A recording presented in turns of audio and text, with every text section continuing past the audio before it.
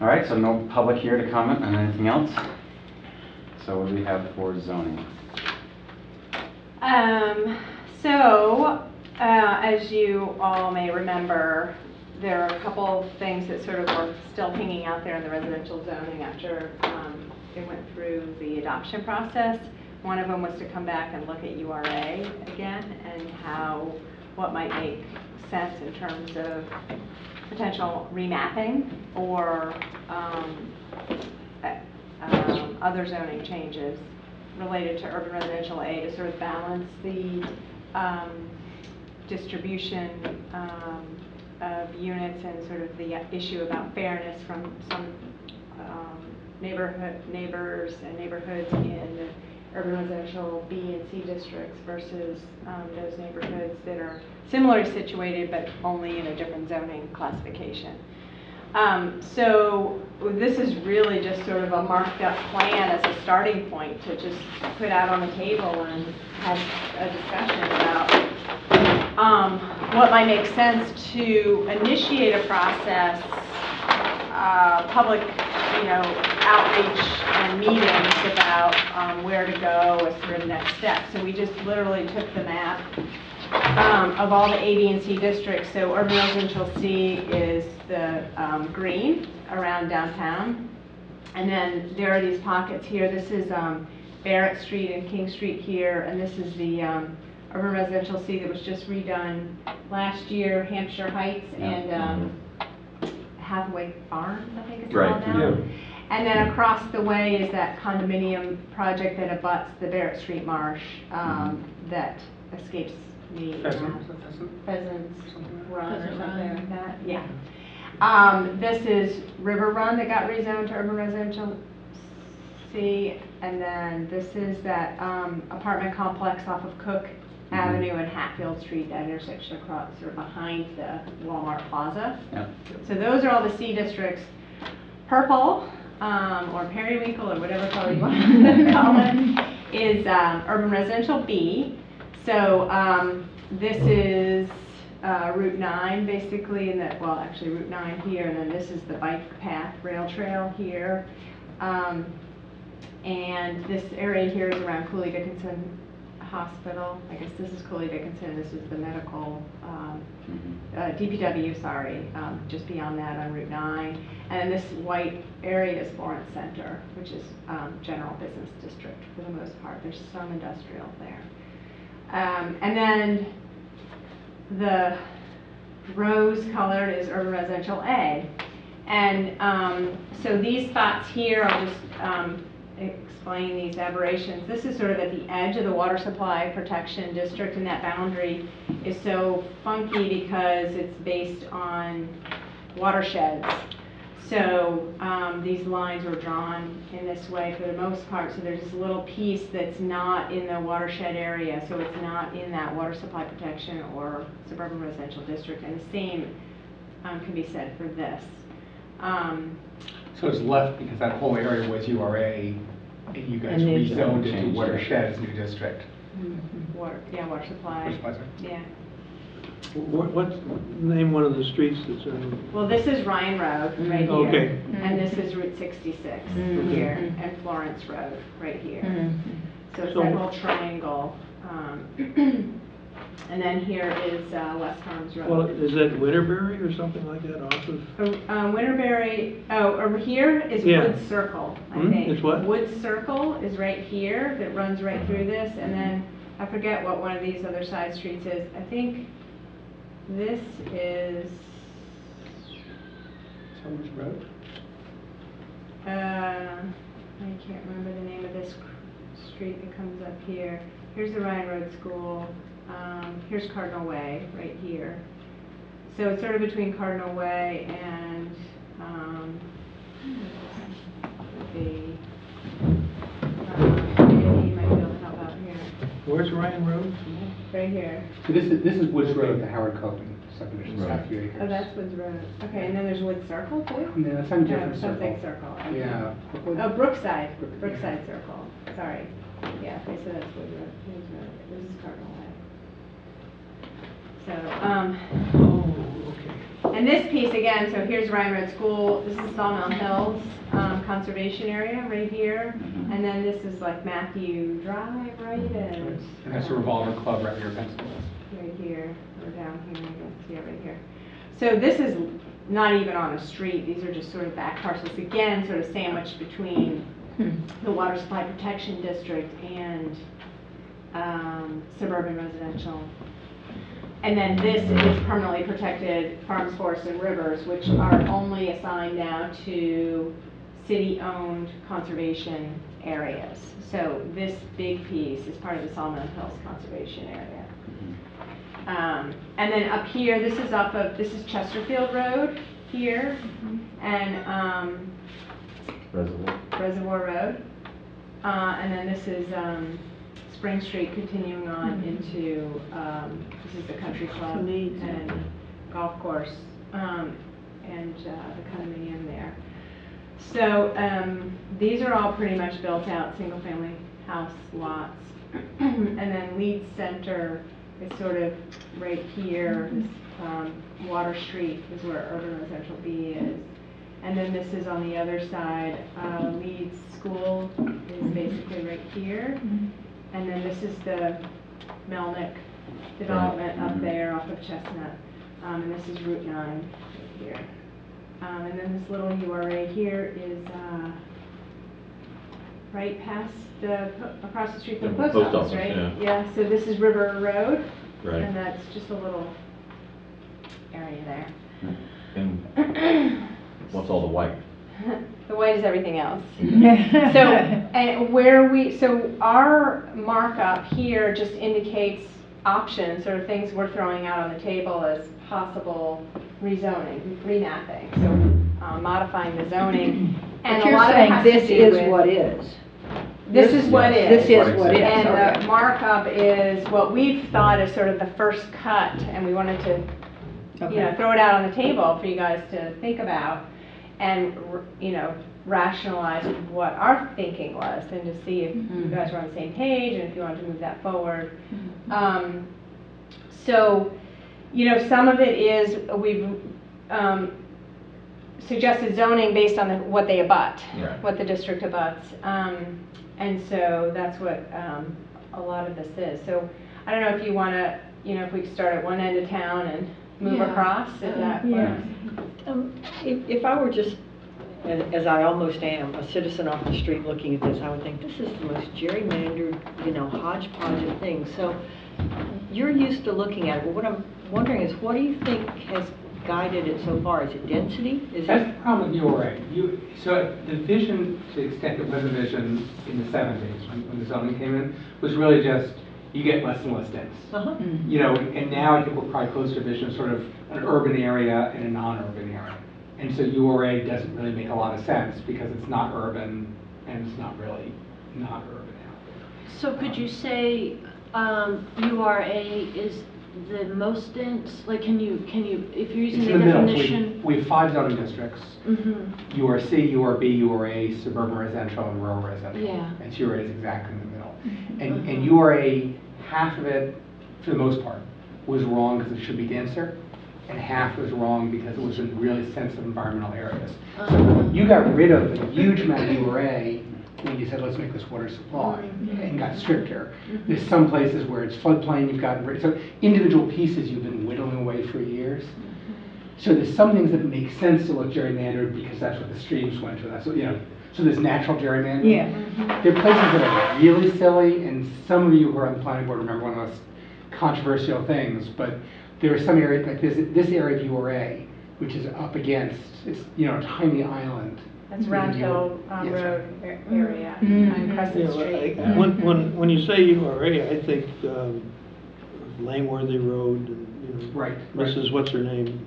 Well, Langworthy Road doesn't really make a lot of And, sense. And Fran that's Volkman and all where that one of stuff. these are. Right. This one right Yeah. here. Yeah. So in some ways, these are the easier arguments. I mean, you notice it gets messier and messier as we move out. So at least when we were brainstorming, the places that are totally surrounded by denser areas, it seemed like how a more of a compelling logic. And the place that's really surrounded by not very dense, it was compelling. I think we struggled the most with Leeds, frankly. And part of my feeling starting this is, we just totally get rid of URA. And I think in the end, we said, well, maybe it makes sense in Leeds.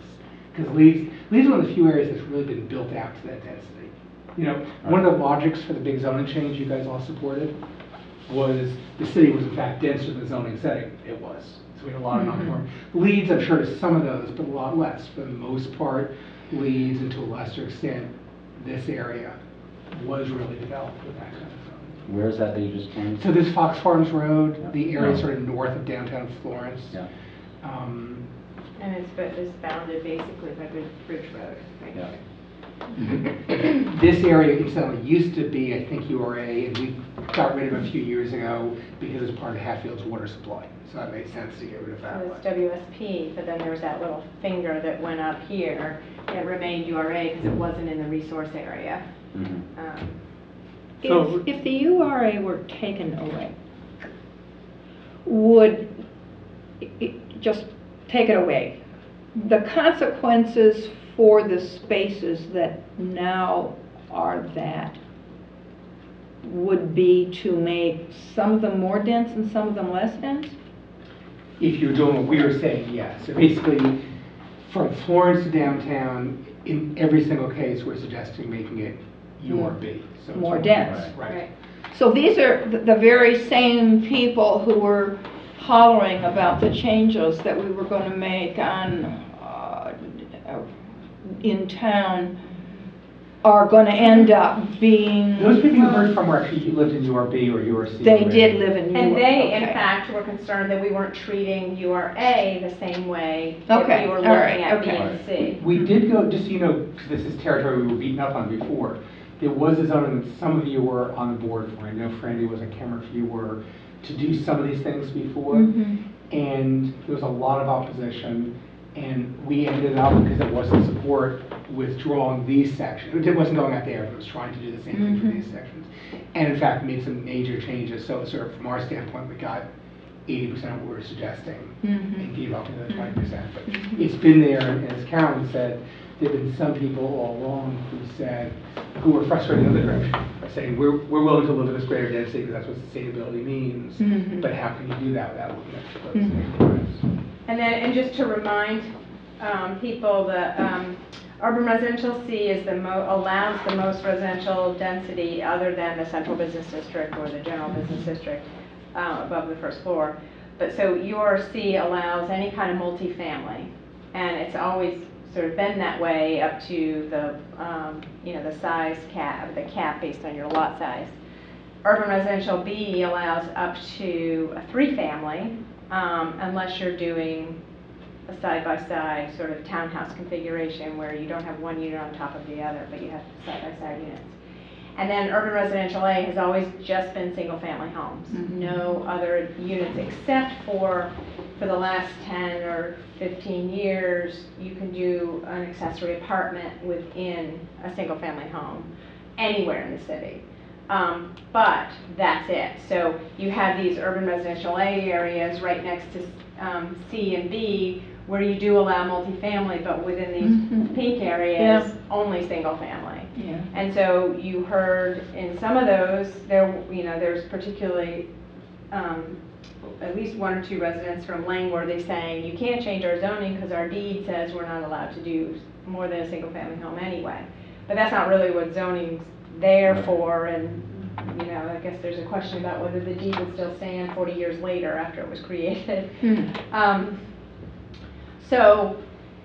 So at any rate, based on that whole conversation that you guys had over the last couple of years, and people saying, well, yes, we believe in sustainability, but you got to really look at the bigger picture. This is sort of the time now to come back and revisit urban residential A in that context. So do you want to walk us through and show areas that what exists now and what you recommend? yeah. And what's A over there? Why don't we start here? Yeah. This is That's the hardest bizarre. Yeah. So this is Damon Road and Industrial Yes. Drive here, and this is Route 9 across the bridge, across the river. That's a So- strange piece of property. It's very strange. Actually, I should say this is 91, the fat line. Damon Road Yeah. is the skinny line. Yeah, And so sandwiched in between yeah, 91 The and Damon river. Road, there's some houses. right. And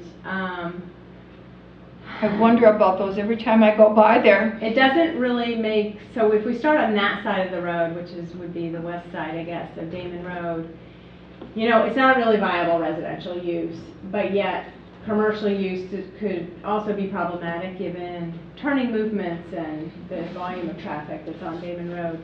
So and in fact, we've had calls from a property owner who owns several, there are one or two property owners, potentially a third. Are you guys recording? Mhm. I was told to check and make sure. Are you? Or- We are, yeah.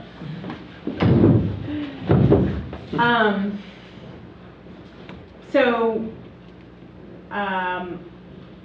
there are a couple of property owners, I think, that own the whole string. So in that sense, it might give a good opportunity to create a zoning, but based on a development agreement where we limit the total number of access points onto Damon Road to one at such time that it makes sense to convert from a residential use to a commercial use. Because I don't think in any scenario you can imagine that someone's gonna want to use that for residential. So I think that's Well, sort unless of, it was apartments over something, which they've got on this, the Right. end back this way. right. But even so, you know, by the time you get up, you're right over 91. Oh, yeah, well, So anyway, it's because we've had interest from the property owners, we've sort of put out the idea to them that, you know, if they can get together, so if there are two of them that own the 4 parcels. on both sides of the street. No, we're just on talking one about side, we're talking about the west side. You know, Not the used car dealer. right now that's And there's a house commercial there. already, right? And there's a Yeah. house down there. There's at Yeah. least one house, if Yeah. not two, on So that there's side of one- the street as well. Right, there's one house that's part of that car dealership that's actually partially within the road right of way. And then there's 3 houses that are surrounded on 3 sides by the conservation area that are on fill. And so someday, frankly, we'd like to buy Of those course, houses and take yeah. out the fill and restore the Right. conservation area. Damon Place or Plaza or something? Where is that? So I think we just changed hands recently? Yeah. So that's right in the curve over Yeah. here. Okay. And that's commercial already. Okay, all right. So it's out just of beyond there. this Okay. stretch, So where's the river run? the green. Green. Okay. So the idea is sort of maybe set that aside, and that could, that probably is more likely to be a commercial zoning, but with a development agreement that stipulates exactly how the site could be built out so that it doesn't create more congestion and traffic problems.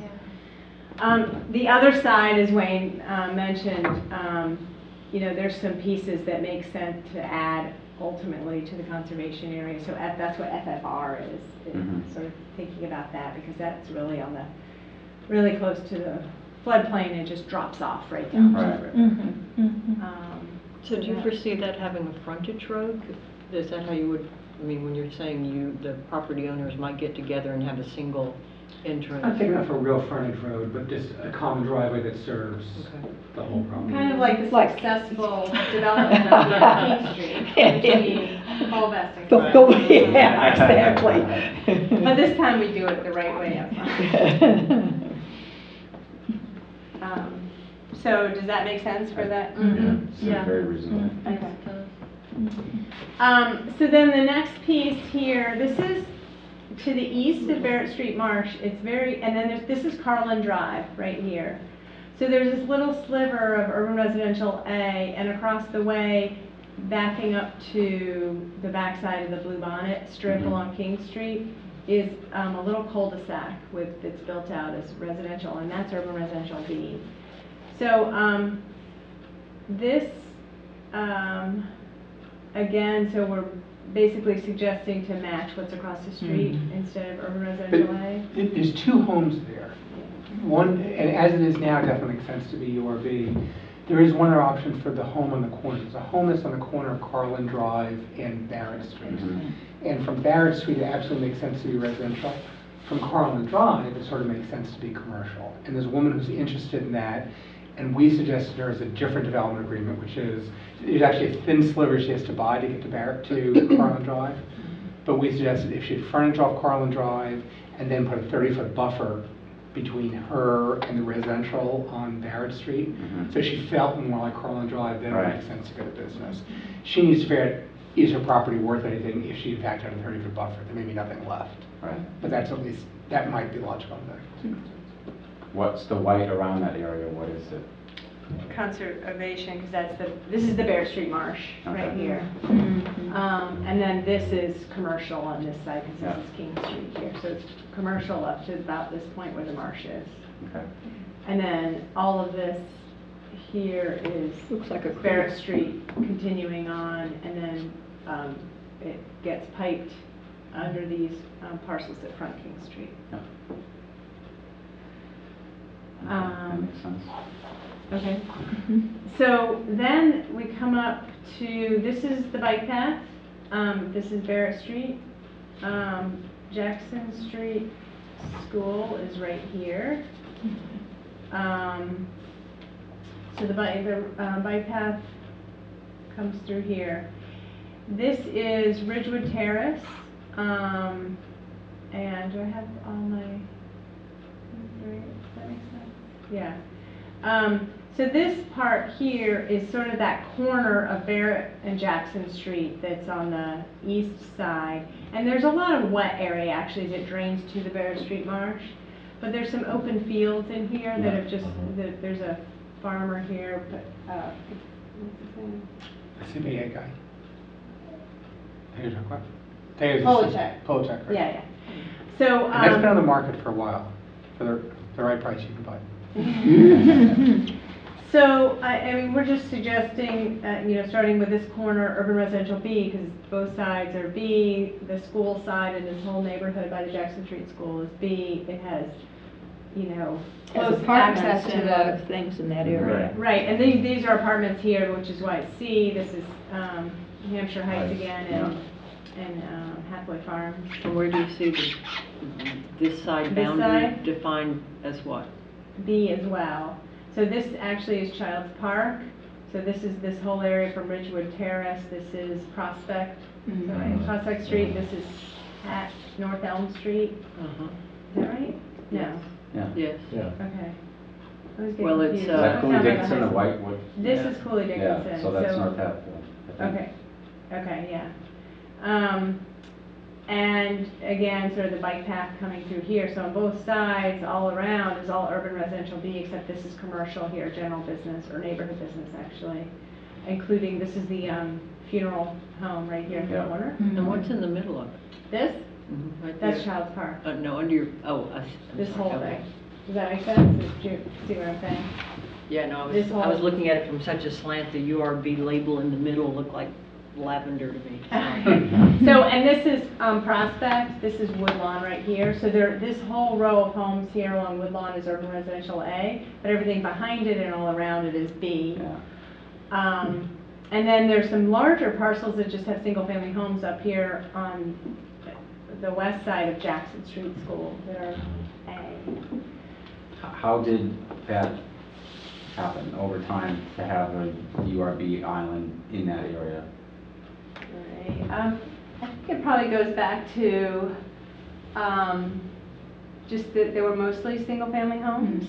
I mean, I'm guessing, and Yeah. Just, none of us were here in '74, but reverse engineering, it seems like they were just freezing in time exactly what they had. Right. It wasn't a real Right. plot. Wasn't that what the zoning was essentially? Just sort of looking at what it was and trying to make it conform with what was already there? Yeah, except that we had the fact that URC was really downzoned. URC was Yeah. less than, but I think you're well, right. and Yeah. URA, I mean, they all were really. They still created big Right, lot right. sizes in the '70s. They were 20,000 That's right. square foot We lots. changed those lot sizes So- over the years, but you're right. What is the, say I own a home in that area now, and it changes, and it goes from A to B. What's the consequence? So what that What's that would mean in my mean? daily life?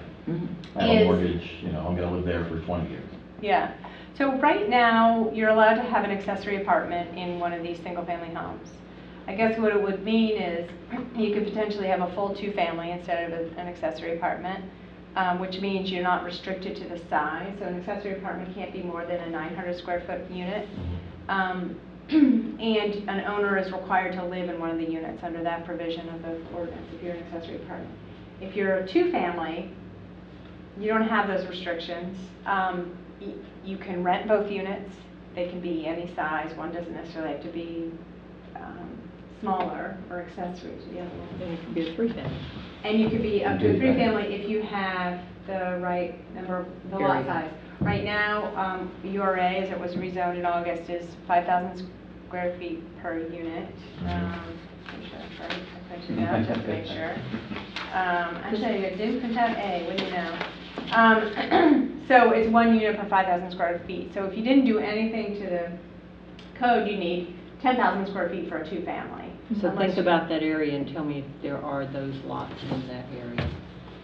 You mean that, It's got that houses all pink over it area now. in the Yes, middle? there, you would be able, there are some larger lots that you wouldn't be able to fit. So if you went to URB, sorry, it's Yeah. 1 unit per 2,500, so you need 5,000 square foot lot to do a two-family. And to do a three-family, you need 7,500 square feet. Yeah, because, I mean, aren't some of those lots along Prospect really deep? So that they would have, On Prospect.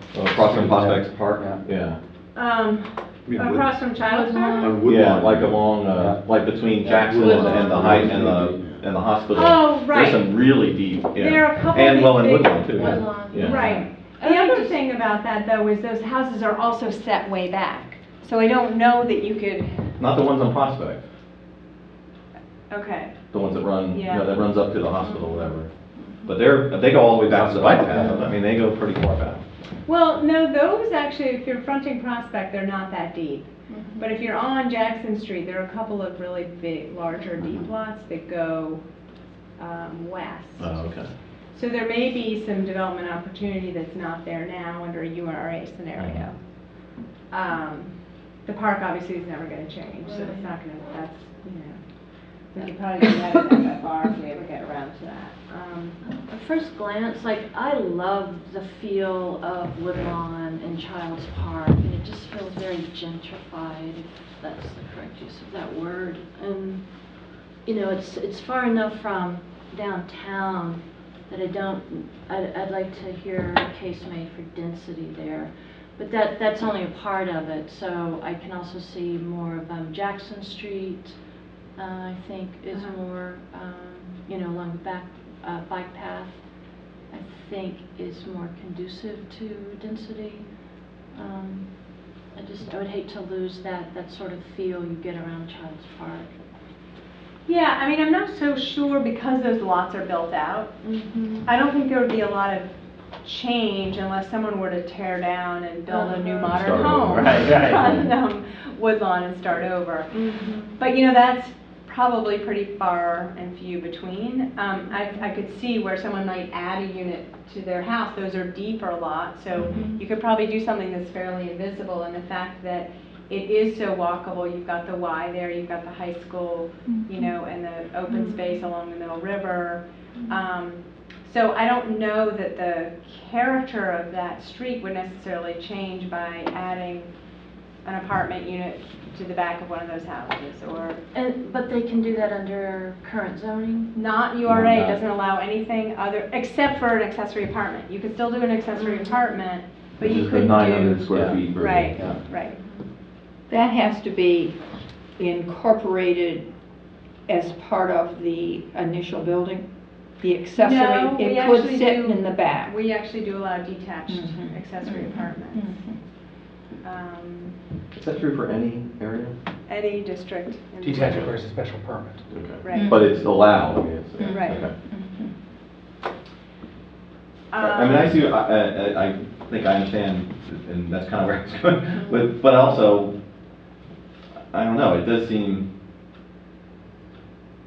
I mean, I can see where the idea of having these islands kind of, I don't know, it doesn't, Well, in one sense, I'm swayed by the map, but the example that really hits me is we're a community that's getting older. I mean, Yeah. And for people to have to sell their house in order to make a lifestyle change yeah. is really what could come out of this. I want people to be able to, you know, take the existing structure, and I'm we did this through the previous zoning. The cost of tearing these down to rebuild one to get a more dense unit is not really what's gonna happen. Right. You're gonna, I mean, they can, but the Right, cost right, doesn't. right. I mean, think about it as an example. I mean, in terms of sort of the beautiful big homes, your neighbor off South Street, Elm Street, Round Hill, those have been URB for years, and it's not that we've seen those places suddenly being bastardized. No, Right? what you are I've seen Elm seeing is Street- more people living in the same structure. Right, exactly. Mhm. Right. Or actually fewer people than it was 20 years ago, but just 2 units. Because there's 2 couples on each side instead of Yeah. one family with 6 kids. We don't let any of them have kids.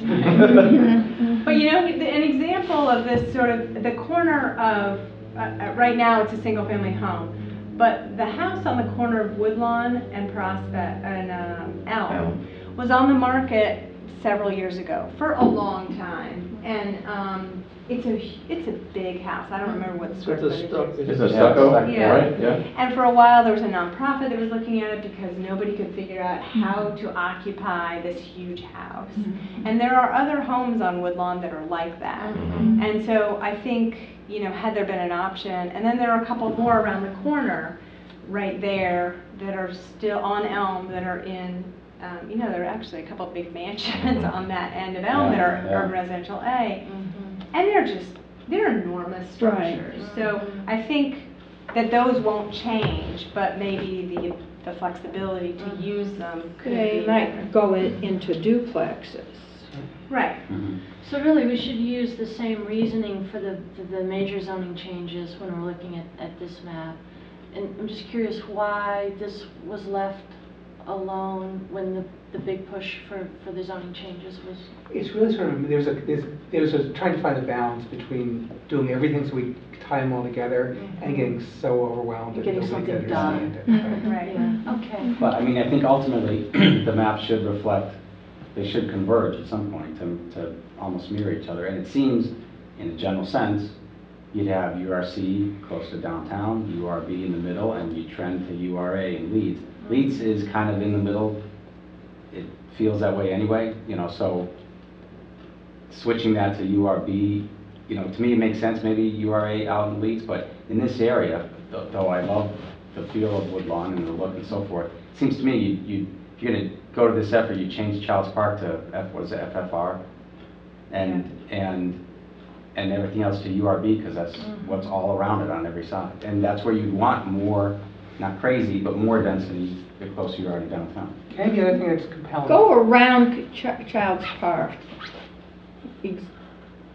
Okay, so the A is goes all the way around it, including across from the high school is. The high school is B. And the one road that goes through there is at the edge. Right. Woodlawn goes right along the edge here. Route 9. This is Route 9, sorry. Right, so it's right along the Yeah. edge. Yes. Yeah, okay. And this is Prospect here. And where's Massasoit? Right here. Okay. And here's Franklin. Which is another sort of compelling thing, when you think about Franklin and Massasoit, they look just like the ones further out. I mean, there's no real difference, and they're in different zones. One of the compelling things for me for this and the zoning change you guys just did is, you know, for 20 years we've been reducing lot size in these urban core areas and allowing more and more flexibility. And every census we look at, the population continues to drop. So the family size is dropping faster than we can do it. So it's not that any is going to create more people living in these areas. They might create more units, so maybe the drop in population is slower. Well, and the population projections for the city for the next 15 years certainly is down, not Right. up. Randy, what were you going to say? Well, another thing you have to consider on previous zoning attempts is which city councilor lived in which zoning. Yeah, area. I wondered when I first saw And this it's if we something could to map worry it. about in the future too, because certainly any attempts to change URA was in serious trouble with previous attempts. So going back to Carla's question, but that would only happen if in fact people tore down and then I mean, if it was just subdividing the current structures. Right, or adding a I mean, piece in the back. Obviously, there'd be more cars, but I mean, it wouldn't change the feel of it as much as if, you know, they tore down and, you know, then put. In fact, you could say this could be an effort to preserve the housing. Right. Yeah. Well, that's what we talked about during the, you know, that initial zoning, is give people some opportunity to have income back by, if they're spending to preserve the character of the historic structure, that costs a lot of money. Well, and to recap why you didn't do it before, we changed the rules for the zoning areas, but it's a really big deal to also change the map of the Right. zone at the same time. Right. So I think it would have felt like we were up to too much, because people couldn't quite figure out what it meant to Right. their each plot. Right. So I understand separating this. And in layman's terms, someone said, well, what are you doing? I mean, couldn't we make the case that we're giving current homeowners a chance to have more flexibility for lifestyle, aging in place, all those things by making this change? Well, and for some particular properties, like the very large mansion you Right, yeah. described. Especially they- those, yeah. You actually breathe new life into them. Right. In a sale. Yeah, I mean, everybody wants their own property rezoned, and nobody wants their neighbor's property Yeah. rezoned. Yep. Well, I think we made a good case to change it. So, I mean, the same holds really, this is Ward Avenue right here. So they have really long, deep lots going to the river. This is, is it Federal or Vernon? Federal. This is Federal here. And Vernon, This is Vernon, I guess, Yeah. here. And then Washington comes down here, so there's access to the river here. This is, Yeah, Maynard and Forbes don't Jane. reach all the way to Ward Avenue. Right. yeah. They- So there's this whole area, now we just, the reason why it has a wavy line here is this is the floodplain boundary. So all the houses are at the top of the hill, but their lots actually go really Oh, really? deep down the Oh, hill. Yeah, No, I didn't know. Oh, I didn't know It's that. like Down to the 40 river. feet down. Yeah, You can have yeah. this great big garden. That's Oh. what I've seen down there, is Yeah. big gardens. So I didn't know. So, and they're very narrow, if you've been down there, the houses are close together, but it's the same thing, you've got these older homes. When you're figuring out what can go on in a lot, and you need 5,000 square feet to do a two-family, but part of my lot is in floodplain, what happens? It still counts as your lot, Okay. yeah, area, unless it's underwater, then we don't. It's not my land anymore, is it, if it's in the Mill River? I mean, that's. Hush, hush. In effect, the there's not watershed is noticeable like a sixth difference zone. in the feel of the. No. It's the same a thing what with zone? the A lots. sixth, Width-wise, zone number right, 6. seems like they're- I mean, it's You another. go all the way down. In effect, it's So if another they want to do zone. something, they go in the back, you wouldn't see it. What is Right, 5 yeah. defined? I didn't know There's they were all the way 5 down. primary Oh. residential districts. Then there's Beautiful water like supply, this. there's Oh, water really? back. Oh, I And bet. then terrace I mean, I down thought the it was river like an with overlay, gardens but and it's stuff. not. You know, all Used to the get kids that running stuff changed. down No there. idea. I know you remember I'd only seen changing it from the, Randy. Hmm? I know from you the remember river, changing yeah, but I it. didn't realize that the lots went all the way back. I don't remember anything. So this wraps around, this is Dryad's Green here, so the Same west, way. south, same thing, it just sort of wraps all the way around to, I guess Dryad's Green is sort of the point where it converts to urban residential B, and then this is Kensington, right? Kensington is half B and half C, C being Smith College. C Right. being Smith College. So that's what that is, and then over here, we talked about, this is Langworthy, that little stub street that backs up to the backside of the former Clark campus. So you can only access it coming off of Crescent Street, and it's a little dead-end street. And then if you go further up Crescent, this is Bancroft. So all of Bancroft and the lots fronting it, going up and around Round Hill on the backside of the Clark campus are A. So, and then you can see it's clearly sandwiched between C and B there. So What's the white? That little that's a reserve, that at the bottom. Mary Brown's, Yeah. conservation area, so it's a little. Where's yeah. that? It's almost landlocked. so you Below don't see it Crescent unless you look before, next to it. and Prospect back in there, there's a. You know that little Franklin Street that comes, Yeah. or, That has no Court, wait, Franklin Glendale, Court. Glendale Avenue Oh. or something. Oh, yeah. That dead ends Yeah. off of Prospect, Okay. down by Summer Street, somewhere in that, or Winter Street, I guess. Right across there, that dead ends into the end of that. That's where the bears live. Really? Yeah. I mean, yeah, to me, the little ones seem, it just seems to make sense. I mean, Okay. and the larger one Yeah. is a little bit, but, I mean, the little ones seem, but, the one's in your neighborhood, so. Describe You might have a to me different view. the Barrett Street around behind Clark School again. Bancroft? Bancroft. Okay, yeah, so sorry. this starts at Franklin. It's a street that connects Franklin and crosses Crescent, and then starts to go up the hill. It's pretty steep there. And if you look through the trees, you can see the backside of Clark campus. And you're coming up around the hill and it intersects with, is that Bancroft or Hillside? That's Bancroft. So your then part where it connects with Round Hill is sort of halfway down Round Hill going towards Prospect. And Are there some empty lots in there? No. Bancroft. Then in the blue there are some, No. Oh, there are some lots that go, you're right, there's a couple lots that go from Bancroft to Hillside, right? They have double That's right. frontage. So there's not empty lot per se, but it could be divided up. well, okay, Yeah. he hasn't got a house With a double there. lot. If you're on Hillside, yeah. it looks like there's an empty space. Yeah, right. On Hillside, but in fact, it's the backyard Backside of of- the Mhm. uphill And with side. the zoning change, making the lots smaller, that's more true now than it was before. So those could potentially, there Those could be are- some development in Right, there. right. That's what I thought. Mhm. That's So, all right. And so with the change, it could be developed as multifamily. well, the uphill side that's urban residential A, so the downhill side, which is already is zoned B and has the smaller lot size, potentially could go now as Right. as a building lot. But with potentially two families, but not the uphill side. And the uphill side is already built out, so you could potentially add a unit, but it also depends on those setbacks. So some of those houses don't meet their setbacks, so it may be impossible anyway. And obviously, I don't want to oversimplify. You know, we do have some fires every year, and there's a few places that are in bad shape and get torn down, so there will be some tear downs. Mhm. Okay, should we keep moving? Okay. So this block is north of Florence Center, which is right here. This is Chestnut. This is Bridge Road? Yes, this is Bridge Road. This is Chestnut. Chestnut, is that correct? So this is like Strawberry Hill? and- Yeah, this is the Vernon Street, right? That's why it's white, right? The farm? That's the landfill?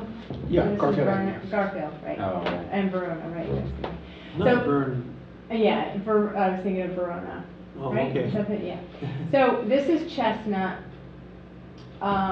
This crossroad is, oh my God, is this That's something I Strawberry. don't know? Strawberry. Is that Straw Strawberry? Avenue? Strawberry? Yeah, No, left straw is right here, Oh, okay. in B. And Route 9 is where? Right here through this Florence Center. That's right. Yeah. And this is the bike This is path. Bridge Road. And Yeah. that's So is Bridge that like Road. Fitzgerald's fence or? That's right. Yes, Yep. yes. Mhm. And so there's, okay, I should know this because, oh no, over here. So this edge, this is Hillcrest, Mhm. this is something, something, something, and Chestnut. So whoever. can That's spell Fox that. Farms?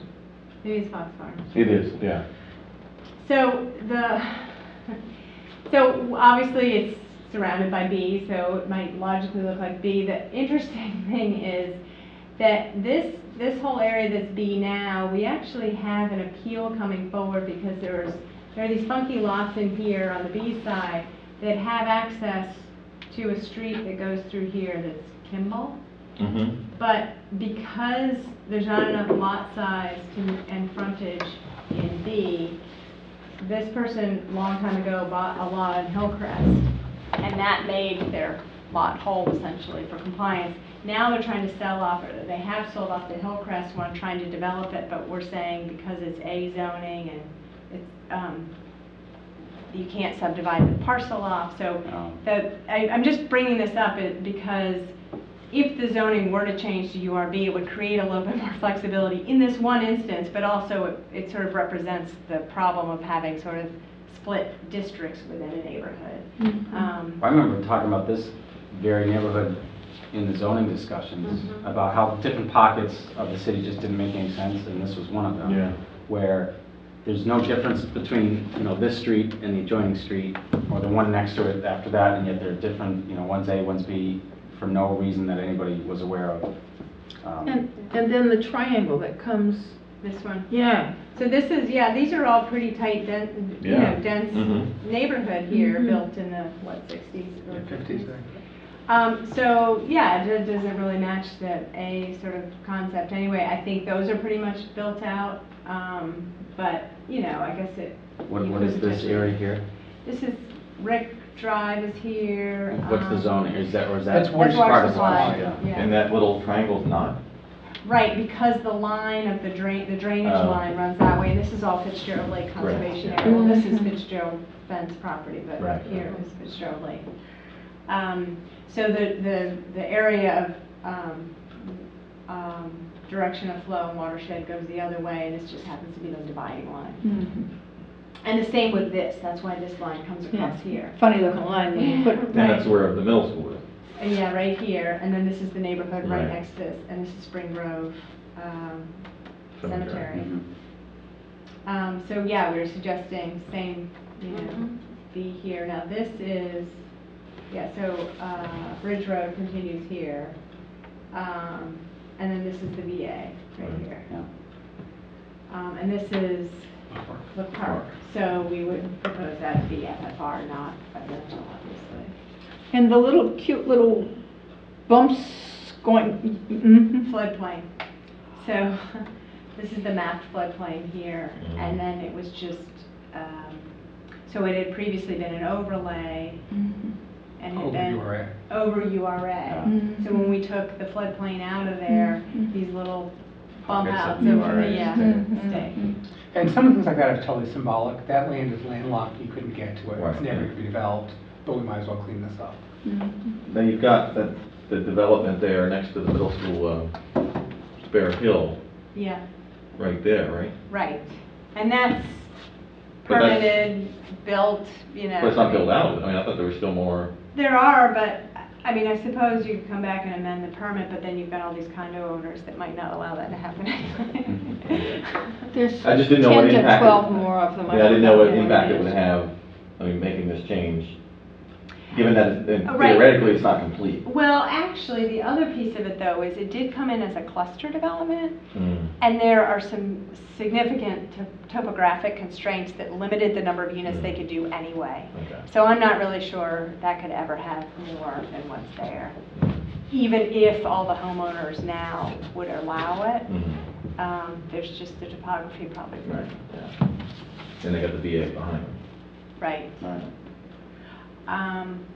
So the other interesting thing about this is we had this overlay all along this north side of Bridge Road, which includes these areas that we're talking about, where you could increase your density under a cluster provision anyway to a URB density Hmm. if you provided affordable housing units. So it's not, I mean, in some respects, that provision to get more dense was on the books if you did it through sort of a master plan development process. If you know, to just add more rationale to that side of the street. So, are we good there? Okay. You're on a roll. So, let's see, which part first? So is that to turn those all into URB. URB. B, none of them into? Except for this would be FFR, which is Look Park. Okay, and no area in there would be taken out and put into the suburban? That's the next one you're about to get to. That's the next one. Okay. So then, I just want to say, this has an arrow to FFR, just may as well take on this, this is the golf course. So we don't have we need to make text changes to the current Farms, Forests, and Rivers, because it currently just covers conservation land. So we need to modify the text language to say permanently protected land, but still allowing some kind of recreational activity. So like golf courses or like Look Park that has these other functions associated with it. But we know it's not going to be built out as a residential use. It's really there as a It's recreational. language, it's some language about recreation now, but it's thinking more like recreation department as opposed to, Yeah, you know, commercial recreation. yeah, well, like the garden house. We're not trying to stop the garden house. We want to make sure that's all. Or bumper boats, right? But is the golf course, could the golf course ever be changed to residential? No, Probably so golf course was a planned unit development, sort of like a cluster is today. So that golf course is, not all golf courses would be, but that golf course is. Just because of that, right, Okay, right. okay. So it was an earlier, today we require conservation restriction when people do that. So that doesn't exist there, but just the permit that allowed that still applies. If council changed all the zoning, then it could be developed, but otherwise. So then the other piece of that is the actual condominium complex that's, was built as part of the golf course. Is it built out? Fairway Village, right? Yep. Yes, Yeah, that's it's all completely done. built out. So rezone that to URB because it's a condominium project, it's high density.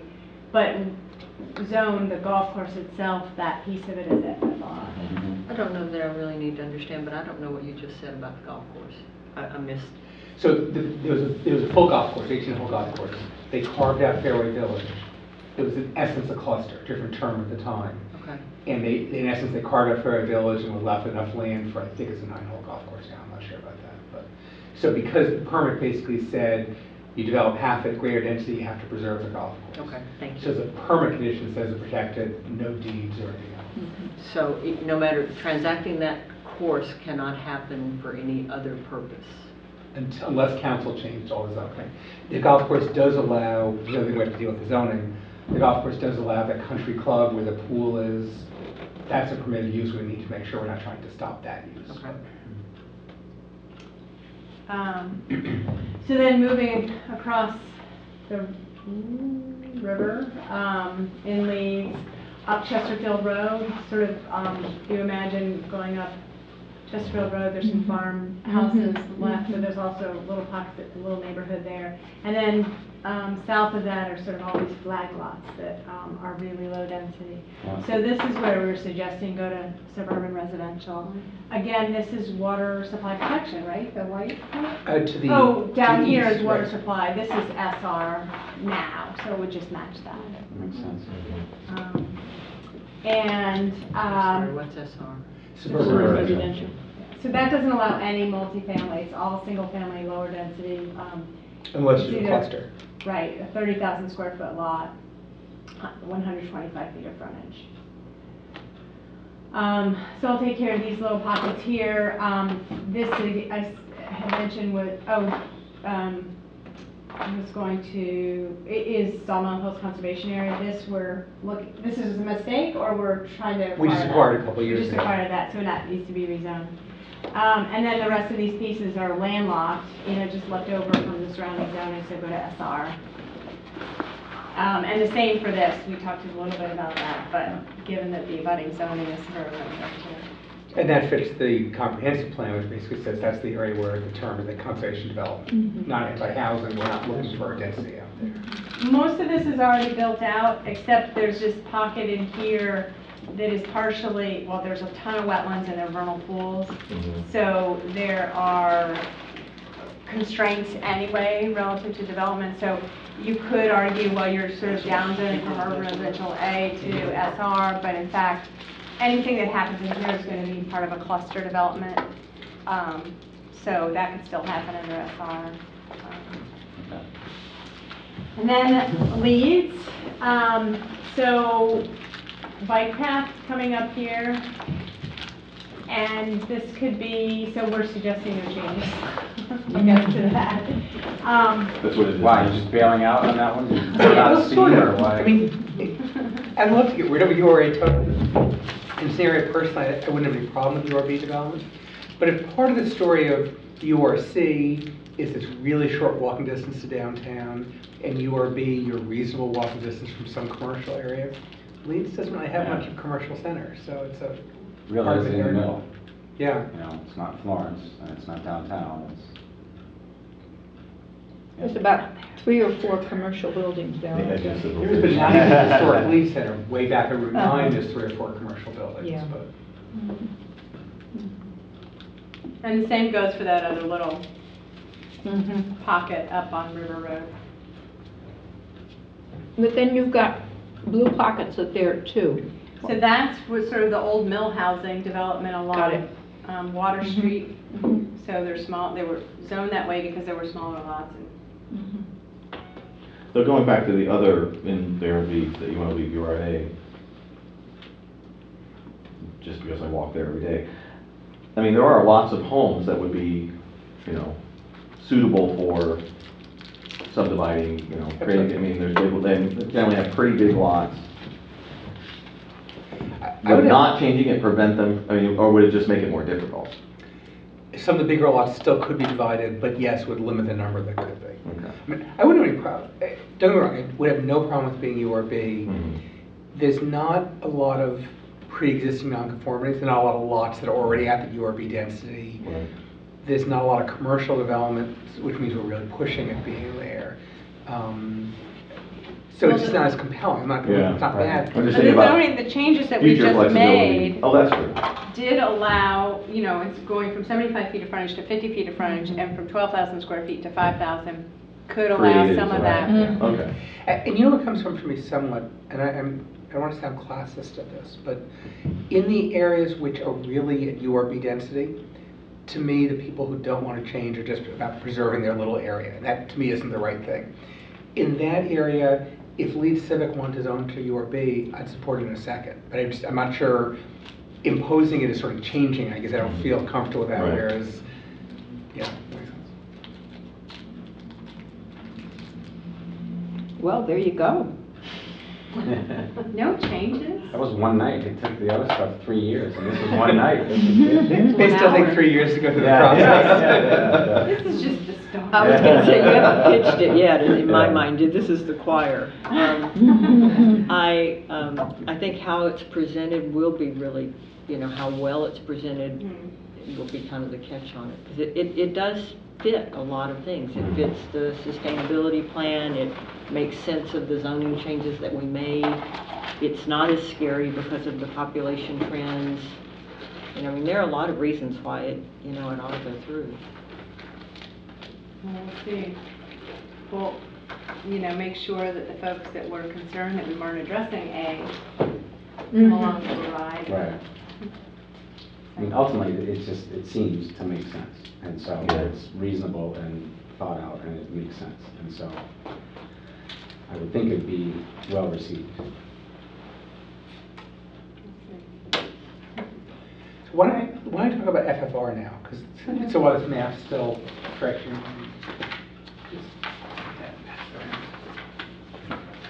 So this is much more housekeeping. So these changes would take a long time going through the process. And Karen was talking about some areas we want to change to FFR, but only once we change the text. This is just, so just so you have a quick history of FFR. FFR was created when Governor Weld became governor, and he was going to balance the state budget by selling the state hospital. And so the way we got defensive is... How'd that work out? We rezoned the old buildings to be planned village development. We rezoned all the areas we wanted to protect as open space to be farms, forests, and rivers. So basically, it's the most restrictive zoning we could think about. And then cooler heads prevailed, and the legislature protected all the land. And so we had this thing on the books for a long time. Then 2 years ago, we rezoned all the conservation areas in town, farms, forests, rivers, more for truth in advertising. But thinking someday maybe we actually rezone private properties in places we don't want development, farms, forests, rivers, but we didn't do that yet. And at the time, we sort of said, we'll come back as we buy more land. So all this is the green on here are the conservation areas that are already zoned to FFR, and the yellow is the conservation land we've purchased in the last 3 years.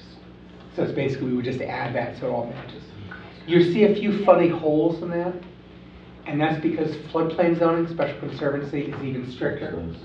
So where there's a floodplain that goes through a conservation land, that remains zone floodplain. So, for instance, you're talking Exactly about right. there. So Fitzgerald Lake is actually Yeah. floodplain. And likewise, we own some conservation land in Meadows. That doesn't show up because that's zone special conservancy. So John asked, why wasn't the Smith Forest on there? And I was explaining that not all the parklands and or school lots or things of that sort are on here because they don't have the same protection, and that's a working forest basically, right? So it's not in the Right. So there's two reasons it's not there. So one is exactly what Carolyn just said. It's not ours to do, and Smith Folk owns it, and yeah, they could sell it for homes. But the other is, there is sort of a game we want to play at some point. The state at various points, this doesn't exist right now, but at various points on and off over the years, they've had programs to fund municipal unprotected land to protect the land. Where they will pay the difference between what the land is worth for development and the land is worth for conservation. And I don't want to give that up. So if we rezoned at Farms, Forests, and Rivers, then there's no development value left, Right. and Smithville wouldn't get $500,000. The water supply protection lands by the Leeds reservoirs are not on here for exactly the same reason. We want to protect that, but we want to give the $500,000 of state money first, and then we protect it. So would you add to these yellow areas that you want to change to green, would you add Look Park and Child's Park at the same time? Yes, but it's a longer conversation. So I think we might do this as low-hanging fruit, because this doesn't require text change. You know, Colin's come and said earlier tonight, voted to endorse this as well. Okay. I wouldn't want to do Look Park until we fix the zoning text to make sure garden house is allowed. Right. And we have a conversation with them about it. Okay. Same thing goes That for makes- Child's yeah, that Park. makes sense.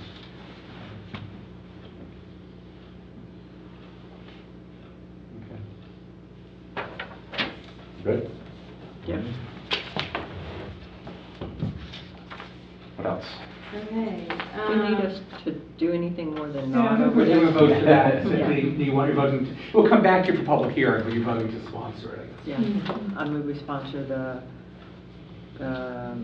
changes to zoning map for forest, farms, forests, and rivers. Second, John, all in favor? There you go.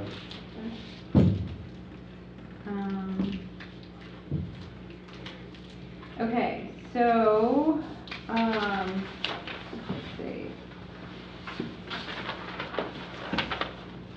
What's next, Susan? I hesitate to ask, but do we need to do the same for that? No, because this is sort of work in progress. Okay, so, number 2. Which one should we do first? It looks so good. Number 2, changes to site plan in the A, B, and C for additional units on a parcel versus accessory apartments. What does that mean? I guess, so after the zoning change, we've had a bunch of inquiries about what people might want to do on their lot. So if they have extra land, they might want to add another detached structure. So, Really? Already? yeah. On these detached structures, living quarters, garages? Well, they would either be new or conversion of garages. So the requirement is, as part of that whole package, we deleted a section in the zoning that prohibited more than one principal residential structure on a parcel, so that people could get creative and put smaller units in the back of their lots, and maybe then create compatible design with the neighborhood if there are lots of detached, carriage houses or garages. So, and we didn't. So there was that one piece. We did not prohibit that.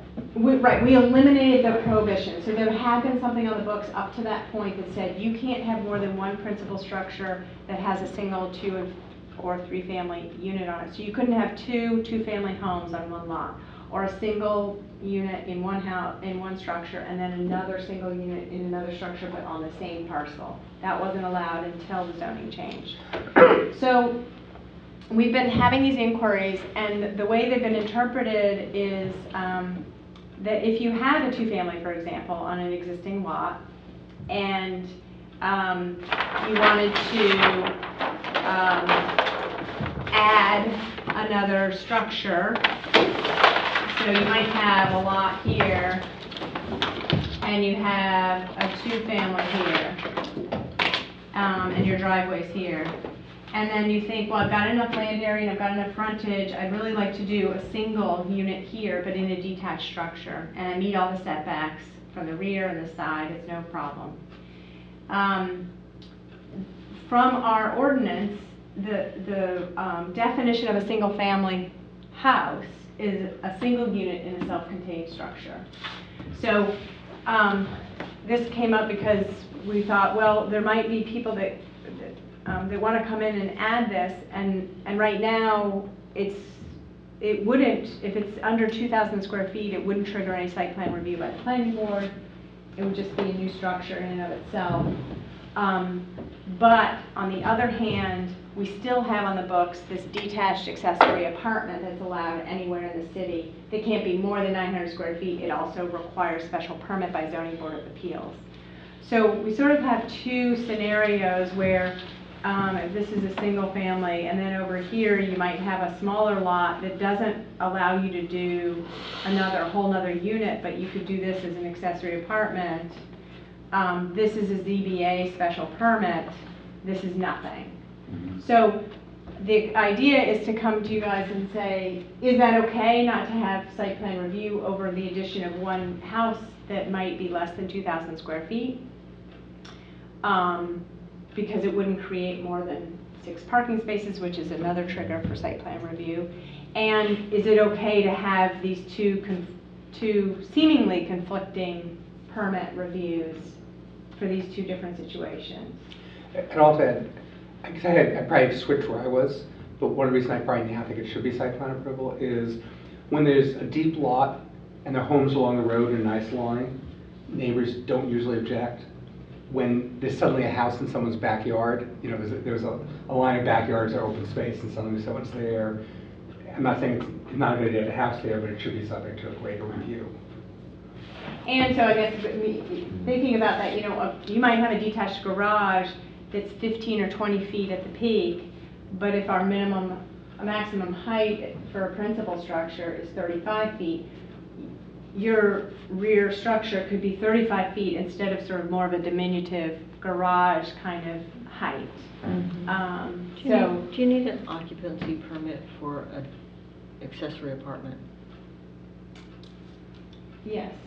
And does that mean that you have to have in the way of services in that unit? Do you have to have plumbing? Yeah, if it's a living space.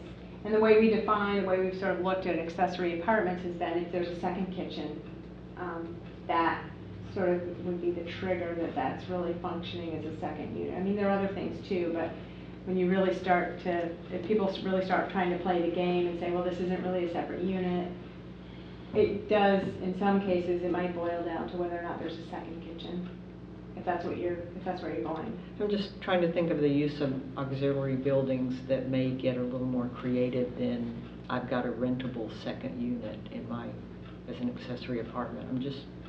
We've certainly allowed, you know, an artist studio or that kind of space. With plumbing, but that we don't call that a residential unit.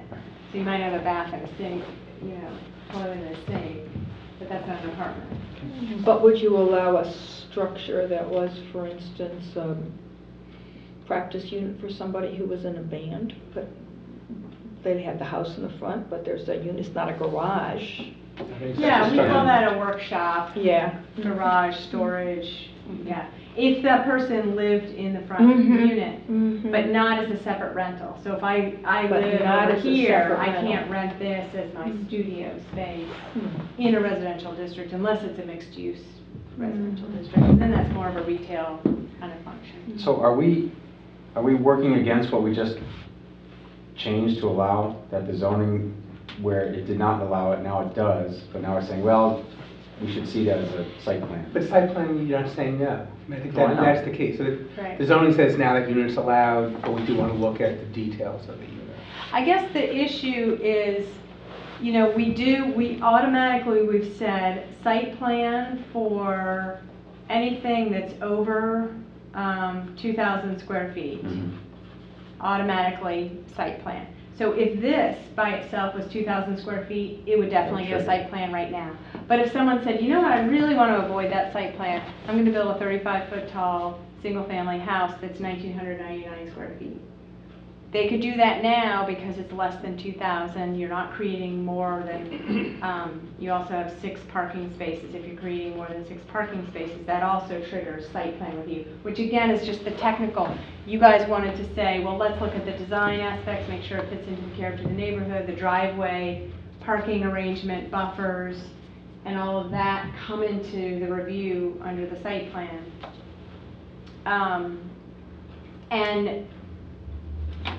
So, I mean, I guess, and so there's that piece of it. If you were doing, if you were doing a 2 or 3 family, that definitely triggered site plan. Or if you're doing townhouses, that's a site plan automatically. So it almost as though it's this loophole, and then the other scenario is if I create 3 of these detached single-family homes that are, well, I guess with 3 if I'm doing a neighborhood. They're not gonna be detached, they're gonna be, Well, but then all of these are considered single-family, so they wouldn't in and of themselves trigger. So if I did this one this Look year, like a then I motel. came back next year and did another one, and then the year after, I did a 3rd one. They're all single families, they're all less than 2,000 square feet. But then in total, you'd want to see that site. You'd want to see how it functions. You want to see how the parking is arranged. But someone could piece together a project that's over time adding up to something that really should have had site plan. So Site plan, what special under permit, is those- that more of a special permit type discussion? So Because it what- seems like, excuse me, yeah. if they build a 35-foot, 1,999 square foot unit, but it meets all the setbacks, and it comes in front of site plan, we're very limited. If somebody comes in front of us and we meet all the technical requirements, we're very limited in our capacity to reject something in the site plan. except in your design standards, you have the massing and compatibility with the neighborhood criteria that wasn't there, and hasn't been there up until Oh, the that's zoning true, change. yeah.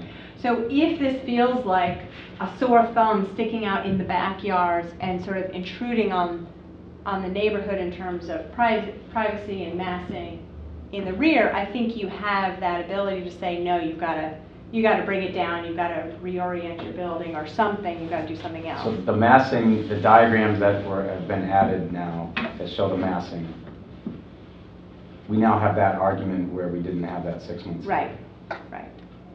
I think Yep. she's. Oh, yeah, sorry. Go ahead. You were talking about what sounded like something that went like this.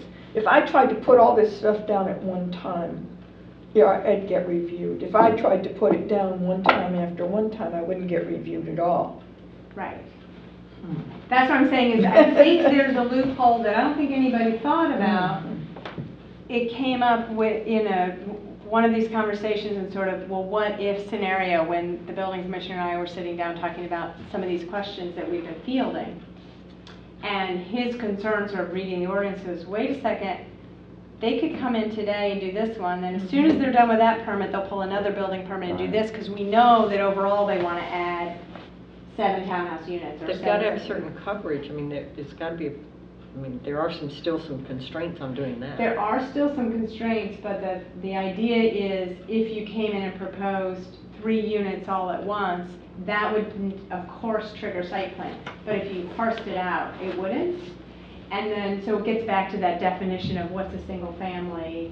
And so I guess the question is, do you all feel that it makes sense to add more specificity to what triggers site plan? So if you have an existing structure and you're adding another unit, does that automatically trigger site plan?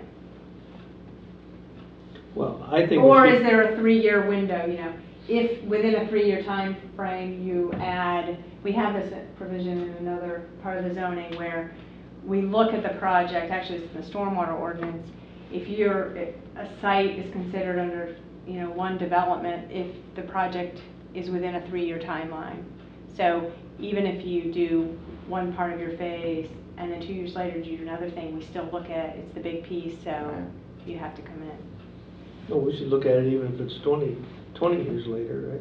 But I think we should try and eliminate that loophole and also the inconsistency between the way the accessory detached apartment is permitted, maybe by changing the square footage, I don't know.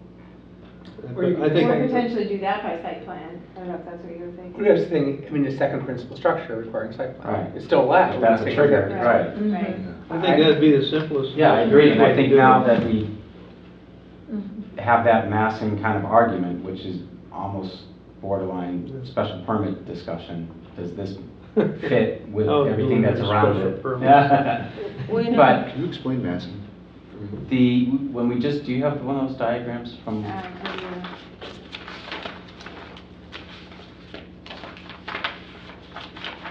So these are the design standards in the new, I'm sorry, I apologize, my printer's losing steam. So we have sort of, oh, this is garage, sorry. It's sort of the bulk and the scale of the structure relative to its surroundings. But it used to be with site plan, if it met the setbacks and we were given the footprint of the building and it met all the technical requirements, we had very little say in what it actually looked like. Yep. With the new zoning, where the lot size changed and some of the setbacks changed, along with that came the massing, where essentially it says it's kind of sort of got to look like everything else around it, and if it doesn't, we get to look at it. I felt like it gave us some leverage when the neighbors all came in and said, it's not right. Then you Right. could say, you know, maybe they're right. Right. Yeah. Does the 2,000 square foot thing seem like a lot? I mean, there's 1,200 square foot houses. Does that mean they could put a 1,999 square foot building Well, that would dwarf the existing structure?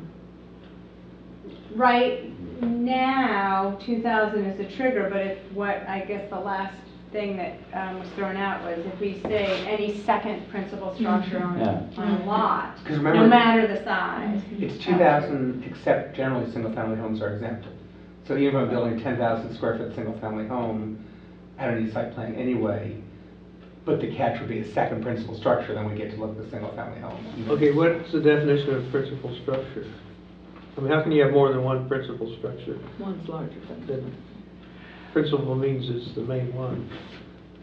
Right, but, I don't have my ordinance here, but the way it's worded in the ordinance is you could have, you know, principal meaning, principal use, so it's a residential use as opposed to an accessory to that residential component, like garages and things are accessory to your main function on the site is residential. So it doesn't A mean standalone. principal in relation to the lot, it means principal in relation to the function of living Yeah. there. Yeah, right, okay.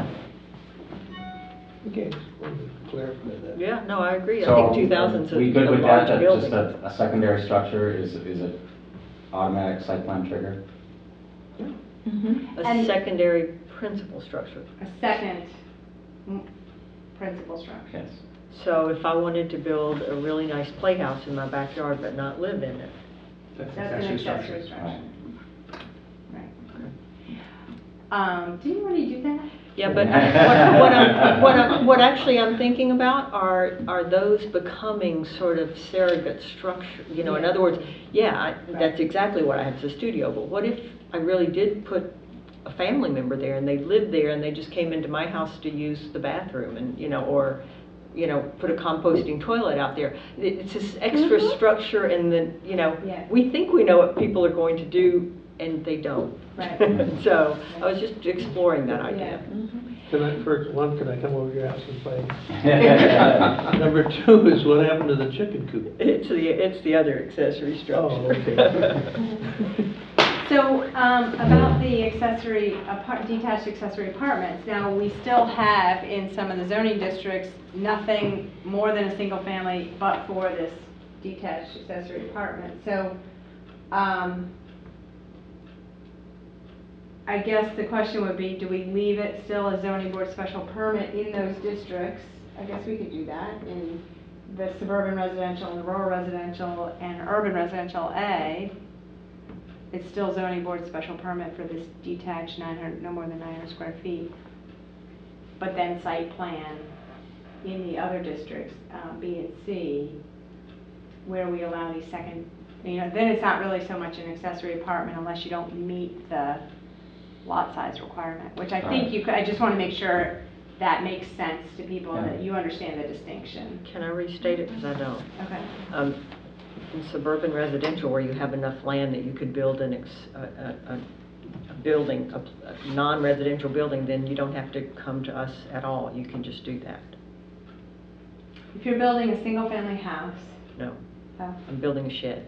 Oh, if you're building a shed, well, that's another complication. We have no more than 1,000 square feet of detached accessory structure allowed In, in the SR and RR, unless it's for agriculture. So you have a bigger chicken.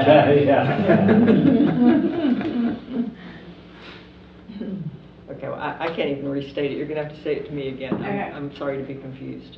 No, that's okay.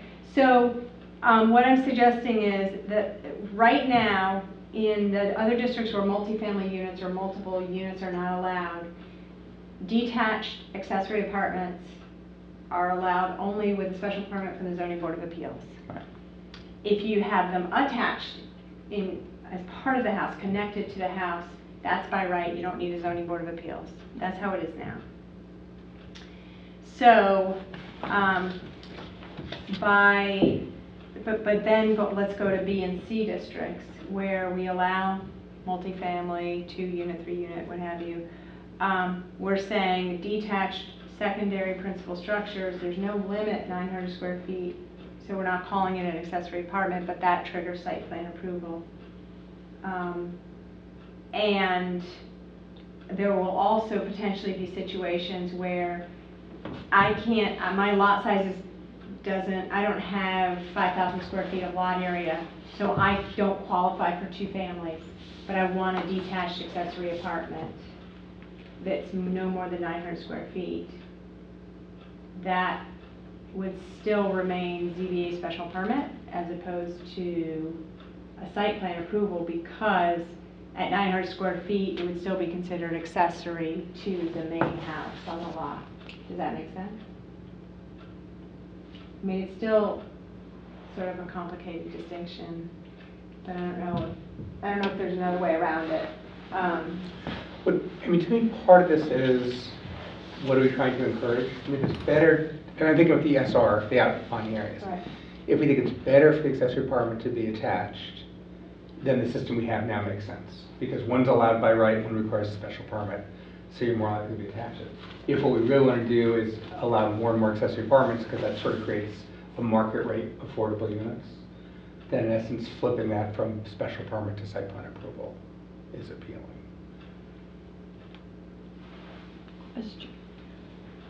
There's 2 ways to get an attached accessory apartment. One is for it to be encompassed in the existing shell. Right. And the other way is for it to be nestled up against the, No, we treat those the same. that was my Yeah, question. it's only if Anything it's that's detached, we treat it differently. That's right, that was my question, okay. Even if you can't see it, because it's nestled entirely within the existing house. Right. The other issue is, even though we might want to encourage detached accessory apartments the same as we encourage attached ones, let's say we go down that path. Right now, the zoning board is the body that has jurisdiction over that review. So if we modify it to site plan, it brings it to planning board, and that of course is a whole nother conversation. I mean, the zoning board pretty regularly grants the requests that come in, and a lot of the times is because they are in rural areas and nobody really knows they're there anyway. But at the same time, I think the zoning board certainly feels that they have some responsibility to review those things, so we have to have a conversation with the board. You know, so, I mean, that's another issue. It's not that we can't have that conversation, but I just want to make sure that that's out there too. Well, you opened this up by saying you had gotten a lot of interest from people doing it. So is that what you actually expect? That there will be more requests from people to do accessory apartments or accessory buildings, or they're coming to try to figure that out right now? I think they're trying to figure it out in the in-town areas, yeah, what makes sense, and how could they add another unit, and a lot of it is because they want to renovate, but they need, you know, they need to recapture some of that cost. So, you know, we haven't had actual projects, we've just had inquiries. Right. You think the inquiries have been triggered by the changes in zoning or by the changes in economics? Zoning. Zoning, that's interesting. We know, I mean, I hadn't messed with accessory apartments. We know a lot of people are looking at how can they create new lots. That's very That's been a lot of interest. Yeah. And you know, there have been a few that have come and wanted to use existing garages and convert them. In many cases, they're too close to the lot line, so that's going to prevent them from doing that. But the cases where they do meet those rear setbacks and side setbacks, I think that may be the preferred Mhm. way, is, you know, to utilize an existing building. Right. But I hadn't thought too much about the distinction between the zoning board's, you know, purview over detached structures. And I guess I would say that, in my mind, I think you could rationalize keeping the special permit with zoning board for detached structures, even for the B and C districts, because really the only case where you would be probably going down that path would be if your lot size is not big enough to support what the zoning now allows for, as a second principal structure on a parcel. So potentially that in itself is a reason to trigger special permit. Because if you're not fitting the criteria and you're sort of asking for special permission to do that even though your lot size doesn't need it. I just want to refocus on what we started with about talking about some of the demographic stuff, you know, sort of Northampton's population dropping. Our population is dropping significantly because none of us are having babies. So we actually have a significant inflow of people and probably have more of an inflow of people than we have in the 25 years I've been here. But it's just not keeping up with the fact that people just aren't having babies. So, you know, but we do know we still have a pretty low vacancy rate for our rental units. So anything that creates more units may counter some of that stuff.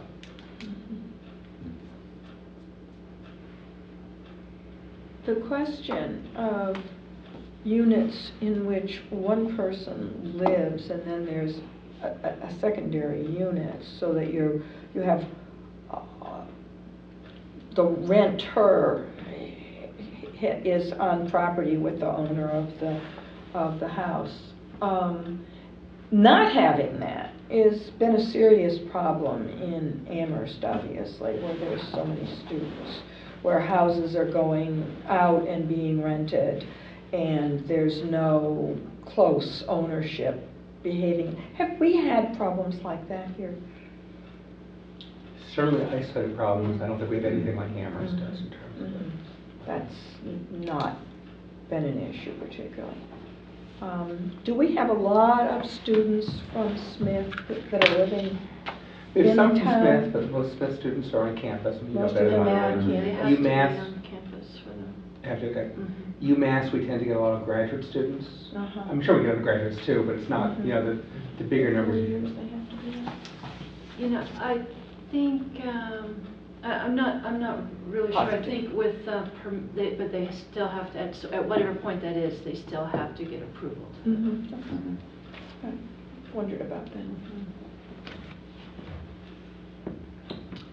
So then circling back, is the premise to leave the ZBA process intact and just at B and C, a secondary principal structure needs site plan approval? I think that's what I heard. I think that makes sense if you guys are wanna. So I would write up the language to tweak the zoning. There's one other thing, I guess, is there one other thing we wanted to? Yeah, the big thing, the moratorium stuff. That's right. But, But, so I was only thinking. sheet I brought tonight. Yes. The moratorium thing, so we can add this to the language when we go forward to address the moratorium. If you think we should be going forward to address the moratorium and not just let it run out, then I would attach the site plan thing to that as opposed to bring it along separately. The only thing in the back of my mind is why do we have essentially the same kind of thing going before two different boards?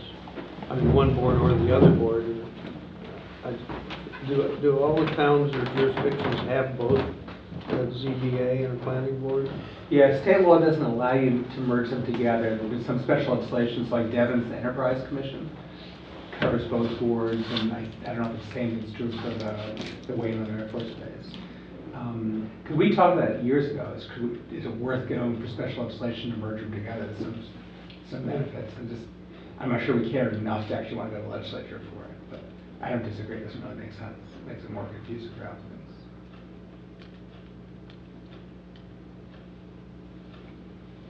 Okay. Want to talk about the moratorium? No, she doesn't. So, and my moratorium sheet goes.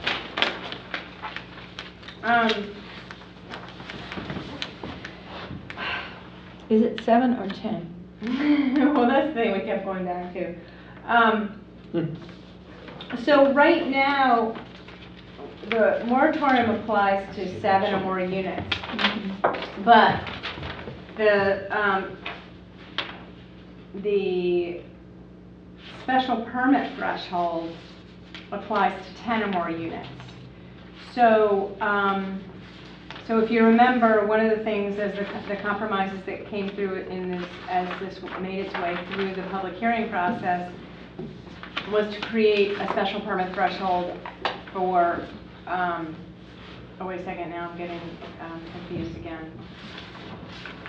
There was 2 different I thresholds. thought 10 was only for subdivision regs. Right, right. So the moratorium Right. and the special permit are both 7. Right. So the moratorium, so the special permit threshold for B and C districts, so if you're creating more than 10 multifamily in C or townhouse units in B, if you're creating more than 7 units, that automatically triggers special permit. Now, you said 10 and 7 both when you said that, so I'm still confused. I did. I'm reading the next line. Because then it was special permit at 7, but then there were additional criteria for review starting at 10 units. And so I guess the idea is, this is too complicated to have the distinction Yes, it between is. 7 and 10. So let's just go back. 7 seemed to be the concerning number, so let's start at 7 and say, special permit starts at 7, but all the special permit criteria apply to 7 and above and don't have an intermediate Right. within that special permit. Yes. Which is what I was trying to get to, but then I got confused. Where's the number line? 10 right now is only for the subdivision regs. Thanks. But we're just saying make it all Right. 7. Make it 7. Yeah. Okay. Right, So- Now, so, what we do need, separate from this conversation, we won't get to tonight, we need to amend the subdivision regs anyway. And part of that, we need to talk about these various, 7 is a tiny project. So maybe we have a separate criteria in subdivision regs for very small projects, but nonetheless, it will take that criteria. so what was passed and adopted, but for the moratorium, was that when you hit 10 units or more, the additional design review by the board would include making sure there was compliance with length of streets, the same kind of length of street issue that is restricted in the subdivision rules. So there are a couple features from the subdivision regs that would then be applicable to any project that was 10 or more units. So, and I'll talk about that in that list. I think we put that in here. But the idea is, so when I brought this back to you, I don't remember when it was, a couple of months ago, and I said, what's happening with, how do we want to go about this? And the idea was really to get more feedback from Ward 3 neighborhood that really raised this as an issue. Mm-hmm. Is there anything more that we can do? What's the real issue?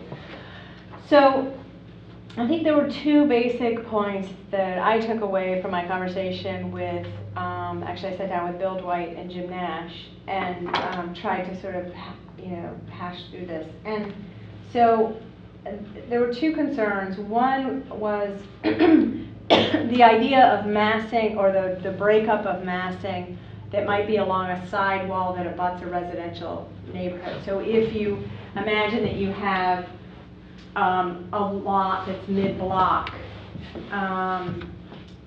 that has enough to do 10 or 15 units, let's say. Well, okay, let's take Henry Street. That was the deep lot, right, that everybody was concerned about. And all the houses were along the front, and so a lot of the design standards talked about presentation to the front, but we also had some additional buffer requirements for side setbacks. I think Jim also expressed concern that we have design criteria for the sides of buildings where it's, abuts neighbors that may have private yards in the back or something like that, so that we address it, so that there's not a long blank wall, Right. or that there are Doesn't some look like a projections. motel. Right, that it's not just a box that's set up there. So there was a concern about addressing those side facades. And then the other piece is the interaction between public and private space.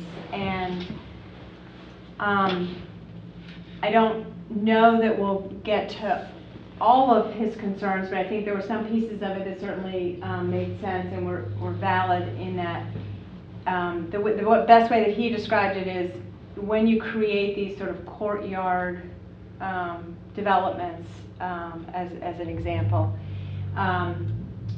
or lots that are deep and maybe front on a driveway, that it's not so clear the public is invited down into the property, even though someone may live 10 units down, that it feels like a private enclosed enclave.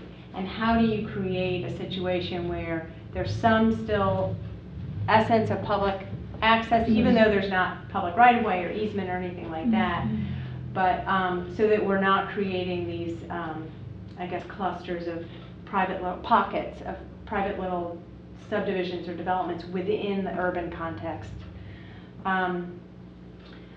So I looked at some ordinances around the country and tried to look at some of those standards and the interface that is created or attempted to be created with these new developments that are in, more infill. And we, Wayne and I came up with this list of options to try to address both of those things and maybe come up with a better sense of special permit criteria that would be applicable from 7 on and not have that division. Did you talk about the different scales about, like, Fort Hill? No, haven't gotten to that point yet. So in doing that, we know that there are a couple of projects that we wanted to sort of put on the table and play out these and why we think some of these are important and how they might play out. So I don't know if you want to do that. Did you bring Pomeroy? Is that on there? No, I just brought it Fort Hill. So actually, I don't know if we had anything other than on the map. Maybe we could flip this over. So let's take the Shaw's Motel site as sort of an example.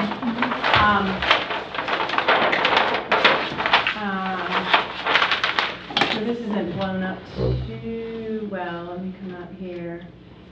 So this is Route 9, and then here's Pomeroy Terrace. And this is the corner here. These two lots are where Shaw's is. So there are actually 2 parcels, and there are 3 buildings, right? 3 buildings, 8 3 tenths of an acre. buildings, including the motel. And it's not quite an acre. Right by 8 tenths. So one of the things, so we ran through this, and we actually sat down with, there have been not too many, but a few calls from prospective buyers of that site. And we've sat down and run some different layout scenarios and how it would fit within the current zoning. And I think one of the things we liked about one of the designs we saw was townhouse units wrapping the corner of Bridge and Pomeroy. And it wasn't multifamily per se. I mean, it wasn't one unit on top of the other, but I felt like that was a really good example of that I thought would fit in with the neighborhood, because it's not creating parking on the street. It's got, I mean, that is a busy street, but it also could, and it's obviously an important corner when you're coming around that corner into downtown. So filling up that void with units that are sort of wrap that corner, I think made sense. With the front out. Right, and the parking in the back, so you'd access it. There was a one driveway entrance off of Pomeroy Terrace into the back, and then garage entrances that would sort of go under those units partially. And then there was one unit reserved in the back corner of the lot. So sort of we took that as sort of a play space, if you will, to figure out what made sense in that and maybe what needed to be tweaked to make that even a better project. So. And what bad thing could someone do after that? With, yeah. Right, so I'll turn this back over to the draw. So if we have Bridge here. Do you bring pad paper? What's that? Do you want fresh paper? Sure. We'll have other probably don't. So And a marker, Wayne. What We have about Bridge the here. dry erase board? Use that one right there. That's better. They're right.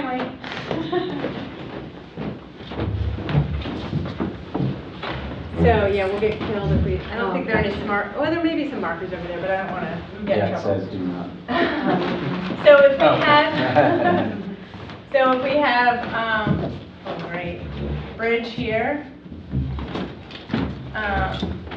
and Pomeroy comes around here, and then that goes off up here. So there's this sort of whole corner here, and the driveway access was sort of pushed back here, and you have the front-loaded units here, going out this way with front porches and everything. And then there was this back unit here. So the idea was, you know, how do you, one of the issues would be, you know, this is all great, I think, and this fits in within the design character, and this would be 12 units. So. That was what he had. What's that? Oh, did I design it correct? Was there a break here? Yeah, there's a break there. And then another building here? Yeah. Yeah. So the driveway was here, another building here, and then a building back here. So the driveway came in here, and there were garage entrances like So that. you wanted to have a garage and a room behind the garage to park your second car if you had it. And this is all parking here, something like that. So this is driveway. So I guess the idea is, how do we, you know, how do you get pedestrians safely in here to go to this unit? How does that feel like anybody from the public can go and visit their friend here? How does this person reach Bridge Road? Or, you know, if you're coming from town and you want to get to this unit. And what's So- behind it this way here? This is a big Oh, the house, condo. and then the condo, Mhm. there's a Yeah. doctor's office, Yeah. or something, a dentist's office somewhere here. I think there's still one other unit here, dentist, and then back here is that condo. And in Pomeroy, it's just big homes, I think. And then, yeah, these are Okay. homes, All right. and then on this side. Okay.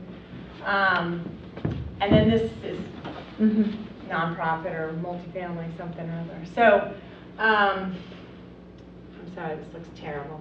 But so I guess, so some of these points are, you know, making sure that you have direct pedestrian access to the street.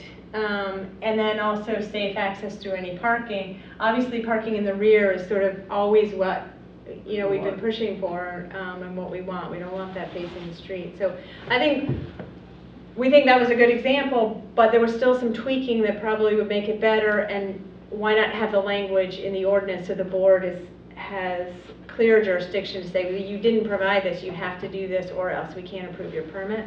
So I think, I don't know if Wayne, you want to, what points on there that we added to that? I think there were, For this, yeah, we broke down. we just want to go, Yeah. let's keep doing the context for this and come back to this and stuff. Yeah. So Fort Hill, this is the Lyman estate that Smith College is going to sell at some point. This is probably one off, it's probably the only project of this size in the area, but it's a very real project, and exactly the same issues come up for that. So we were sort of playing with, you know, what are the issues that are going to come up for Fort Hill? We do have, just so you know, on the side, we have a neighborhood meeting on Monday, February 3rd, 5:30, that you're certainly all welcome to come to.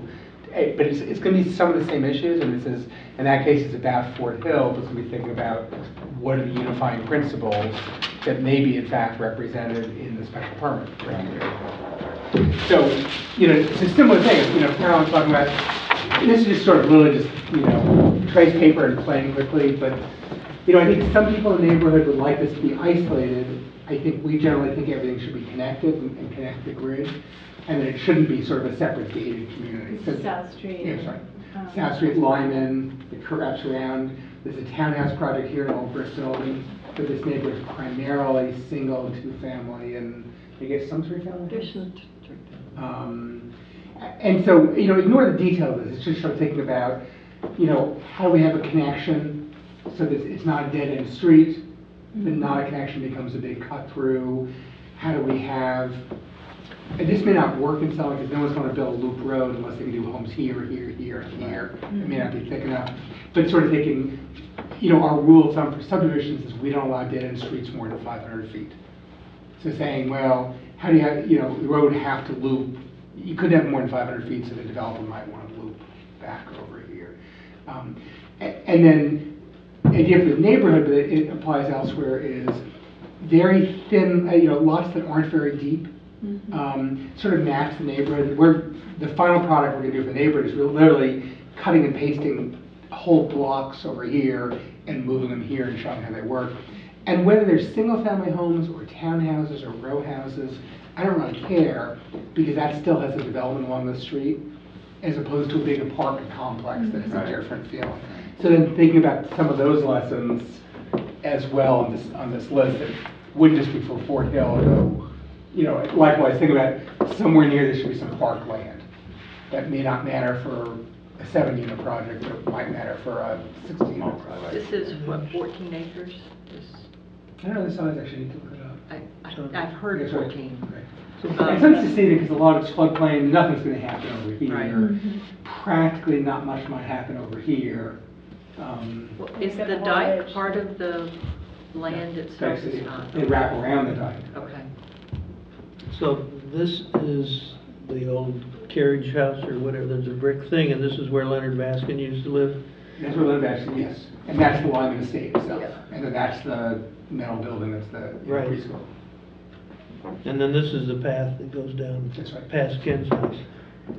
Do you foresee you've acted like there would be access through what is senior or, you know, student housing or whatever Smith's, you know, that 108 South Street. 1950s. I don't think there's much value in those buildings. I don't either, but it might, But access Smith owned- through there is needed in order to make the transportation system work in that area.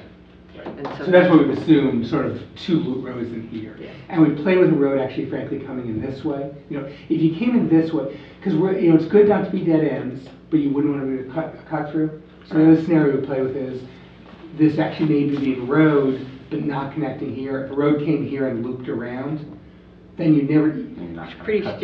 you're not gonna cut through. It's Right, pretty it's steep. pretty steep, right. Would We you, sort of use these as templates as to try to figure out what are concepts that make sense that should be put into the zoning that we want to make sure everybody's thinking about ahead well, of time. and I haven't heard you rule before, we don't like streets, dead-end Looks streets better, more than doesn't it? 500 feet. I mean, there are, So that's already a rule in the subdivision regs, which Okay. applies if this is over 10 units. But it's not necessarily a rule for an apartment complex with a dead-end street. So that's the sort of thing of how do we take that out? And 500 feet, at least for those of you who are urban, is too, in a big city, blocks of 250 feet to 300 feet. So it's not that we're particularly stringent, it's still a No, longer I way agree. than would be ideal. Oh, let's see, 250 to 350, Was that? but anyway. Here's the plan. Oh, I said that 300 is not a very long block. No, but in urban context, it is. I mean, New York is 250 feet by 500 feet is what we have. But lots of cities who specify, say, 250 feet to 300 feet. Austin, I think, says 300. Right. So then it's worth going through these one by one, so that's, obviously we had, but, so this, the first one is what Carolyn said, all these criteria would be 7 units, so I have 7 for some and 10 for some. It is a special permit. When you do number 2, because that's yours, I think? Right, so it's sort of the example we're showing. The first row of buildings along a street shall face the street and add to the streetscape to the extent possible. And no parking between the building and the street, except as a driveway access. well, and that old housing I was talking about is exactly, I mean, it's ugly anyway, but it is exactly that. The backs face the street, the cars park on the street, and Yeah. they face into a courtyard that, was. And remember, what we're trying to do, just generally before we go through this, I should have said this in the beginning, is when we're doing site plan approval, because you said you have to approve site plan projects, Right. or we're doing things by right, we need things that are very measured, to tell people exactly what the rules are. Right. When we do special permits, I fear we too far go the other direction of fits the character of the neighborhood. It doesn't really give anyone feedback and not something I want to defend. Right. So we're looking for something that's halfway between those things. That still gives you and developer a fair amount of discretion, because each of these sites are different, but it means more than fits the character of the neighborhood that's out there.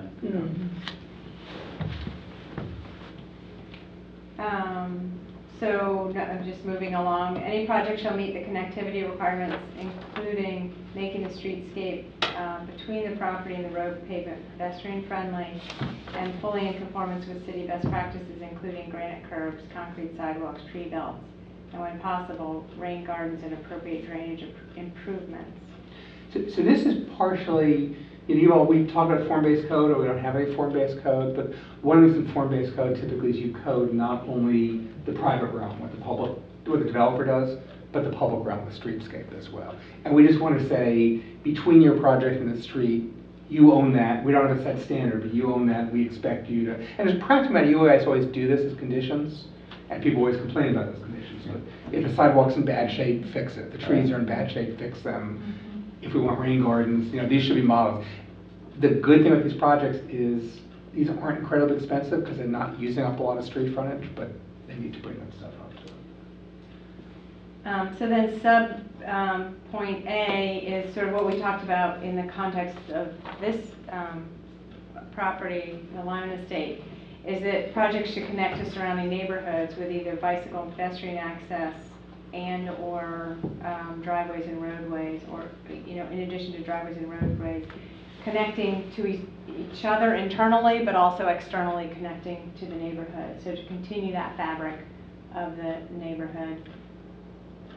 And this isn't to be anti-apartments and say we don't want big blocks, but it is sort of say, the street, everything should be developed along the street, whether it's a public street or private, it should look and feel the same. Part of going back to the subdivision regs, where we want, so if this stuff is adding costs to developers, part of going to the subdivision regs, which we want to talk about is, right now we expect streets to be 22 feet wide with granite curbs and concrete sidewalks. On both sides. On both sides. And we're talking about, if you could really do, we talked about shared streets before, if you could really do a street which is maybe only 20 feet wide and really is stopping cars from going faster than 15 miles an hour, maybe we don't need separate sidewalks. Maybe there's ways to save developers money in that direction. Is this kind of street to be accepted by the city as a street? So this would be neutral to that. The answer is probably not in most projects. Lyman Estate, probably yes, but probably not anywhere else in Ward B. I just don't think with any of the sites the size. But that's also relevant to changing the subdivision regulations, because right now the subdivision regulations don't allow for that sort of more urban type street or infill street where you might have less pavement or narrower pavement or shared street. I think DPW is much more, I know they're much more leery of accepting anything that's outside of the regulation, so which just points to the fact that we really need to work on changing the regulations with their input and their blessing, so that if there were a situation like this to come forward that might have a shared street, that it potentially could become public if it made sense, because it was connecting to the street grid and it was just expanding that. Because on the one hand, you want it to look and feel and be public. On the other hand, it's not public, and that's what I was trying to get Well, I do to. think, regardless of anything else, because we want to look and feel like public, that includes public access, public easement. So whoever maintains it isn't the same. None of these things should be gated. They should be, the public should feel welcome to wander through and walk their dogs. But you are saying granite curbing and when do you decide things have to have granite curbing? And if there's going to be curbing, I think is the end. If you can really avoid and do low impact development and not do curbing, we don't have asphalt that falls apart in 3 years. It doesn't really help. well, I can't help but to think about Bear Hill, where it's new and there is, and that really looks like a street. I mean, that Right. doesn't look like, is this a street, or should I or shouldn't I not go up that street? It looks like a street and it doesn't have it. So I was trying to decide what the image was and Right. where the criteria held. Well, and we don't, actually, it's probably right after Bear Hill is approved that we put in the site plan approval criteria that you had to match for materials what you're putting in the street. Yeah. So Okay. bituminous is allowed. Okay. And some of the things will come up for a developer is, like if it's a public street, they have to make sure there's room for people to park off the street for snowplowing. And it may be some of these sites are small enough to develop, if every house only has 50 feet of frontage, the cost a homeowner's paying to plow the street isn't that much. I mean, spread out over the project. And literally, not being able to park in the street eats up a lot of real estate. So maybe some developers don't even want the land to be taken over. Okay. So when do you think you might look at subdivision rules for 22 to 20? What's in our plan for 2 months ago? Because I actually all for that. And one of the things that we talked to actually with previous counselor Owen Freeman Daniels was that we would look at looking at sort of those urban subdivision regulations. Yeah. And we've had a discussion with DPW, the ball's in our court, not theirs, we have to write these, but at least they sort of know what's coming and, you know, and have agreed to review it, and so, soon. Did anybody suggest co-housing up in that area off of Lyman? It certainly could work there. Again, we were looking at this more as principles that we learned for the regulations, as opposed to what we're actually looking for. That's a separate discussion. It's, you know. But none of this would preclude. No, absolutely not. Right. Right. I just want to think, what would a good developer do and make sure we're allowing it? What would a bad developer do and make sure we're stopping it? And then ultimately, that's going to be whoever's going to sell the property who's going to decide at that level. So the next point, driveways and roadways shall either have separate sidewalks or be designed as a shared street, focused on pedestrians and bicyclists, and engineered to keep speeds below 15 miles per hour. So if you were to have a sort of limited scope and a small lot like, you know, the Shaw's Motel site, and you have a driveway in there, you want to make sure that it's safe enough for, you know, people to be walking back and forth. As an urban area, you want people to be walking downtown and that kind of thing. And this So might be when a sweet. When you say shared street in that sense, you don't mean like I'm thinking about the you know, commingling of bicycles and pedestrians? Yes. Yeah, they do. Okay. And that's why 15 miles an hour is so important. Is that we're basically telling the developer, you want to do a simple asphalt street, fine, give us granite curbs and sidewalks, and that's $150 a foot. Spend the extra money in the road, which might be curves, might be allowing parking, that might be changing materials, lots of things that add a lot of money, but in the long term, they still save you money by dropping those curbs and sidewalks. What are you going to tell a developer to do to a street for the pedestrian walking in it, if it's not sidewalks? So a bunch of different approaches places have, and I think that's the choices we want to spend time on, but sometimes people have, say, a 6 foot wide a 6 foot wide concrete part of the street. It looks and feels like a sidewalk, much thicker so the cars won't destroy it. And you have literally cobblestone, I know that's too expensive, but brick pavers that build the street out to 20 feet. Okay. So the cars can drive, but there's a clear message that people are walking here. There's a design which we liked, DPW probably wouldn't, of using parked cars sort of as a chicane. So parked cars on the side of the street for 65 feet and the other side of the street back and forth. So, you know, there's a bunch of different methods doing them. Okay. The biggest challenge for every single one of them is that snow plowing in the winter. Yeah.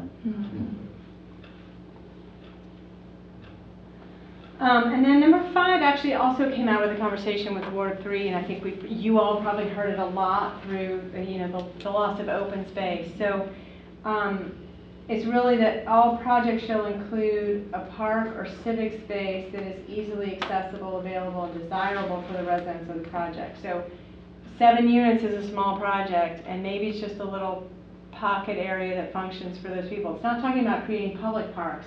It's really about making sure that there's some little oasis within the project. Right. And so you might still, you know, instead of saying you have whatever the 20% or 40% open space is, it can't just be a grass strip around the perimeter of the project and that, oh great, that adds up to my 40%, I'm done. But when you're building more units, you need to have some functional space because it provides relief in the neighborhood, even if it's just visual, but also for the people living there. And the reverse side is true, that not only is it quality, but these can be really tiny spaces. We're not talking about anything Right. that's Yeah. big.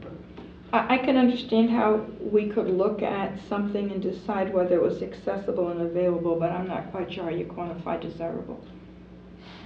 Well, even when that, I'm thinking about on Hospital Hill where, you know, that you finally take a lot that can't get developed and you make it a park, and that's where the fountain is. I mean, I think we're going to, if what you're after here is what we are thinking about, I think it's going to have to be more concrete. I mean, we're going to have to figure out a way to say that. Maybe it's Okay. a proportion of the area of, you know, if you're developing 14 acres, it's some proportion. If you're developing 2 acres, it's different. acreage, I mean, maybe the size of the property is the threshold for what we want. I'd be really cautious about the size of acreage. I mean, use this one as an example. they could get lots of acreage down here. Yeah. And maybe what we want instead of desirable is that it's a primary focal point. That the Yeah, I'm average just saying, person coming home something doesn't see it. tangible's missing from Yeah. it at the moment. Yeah, we think about that. Who's gonna maintain the space? That's- The owners, I mean, it would be private, unless they're creating a park that they want to say, hey, this is a City great improvement. civic space, we'll dedicate it to the city, Right. that's another question. But this isn't meant to say, to create an exaction, say, every development has to give the city public space. Right. So it probably, in most cases, would be a private ownership.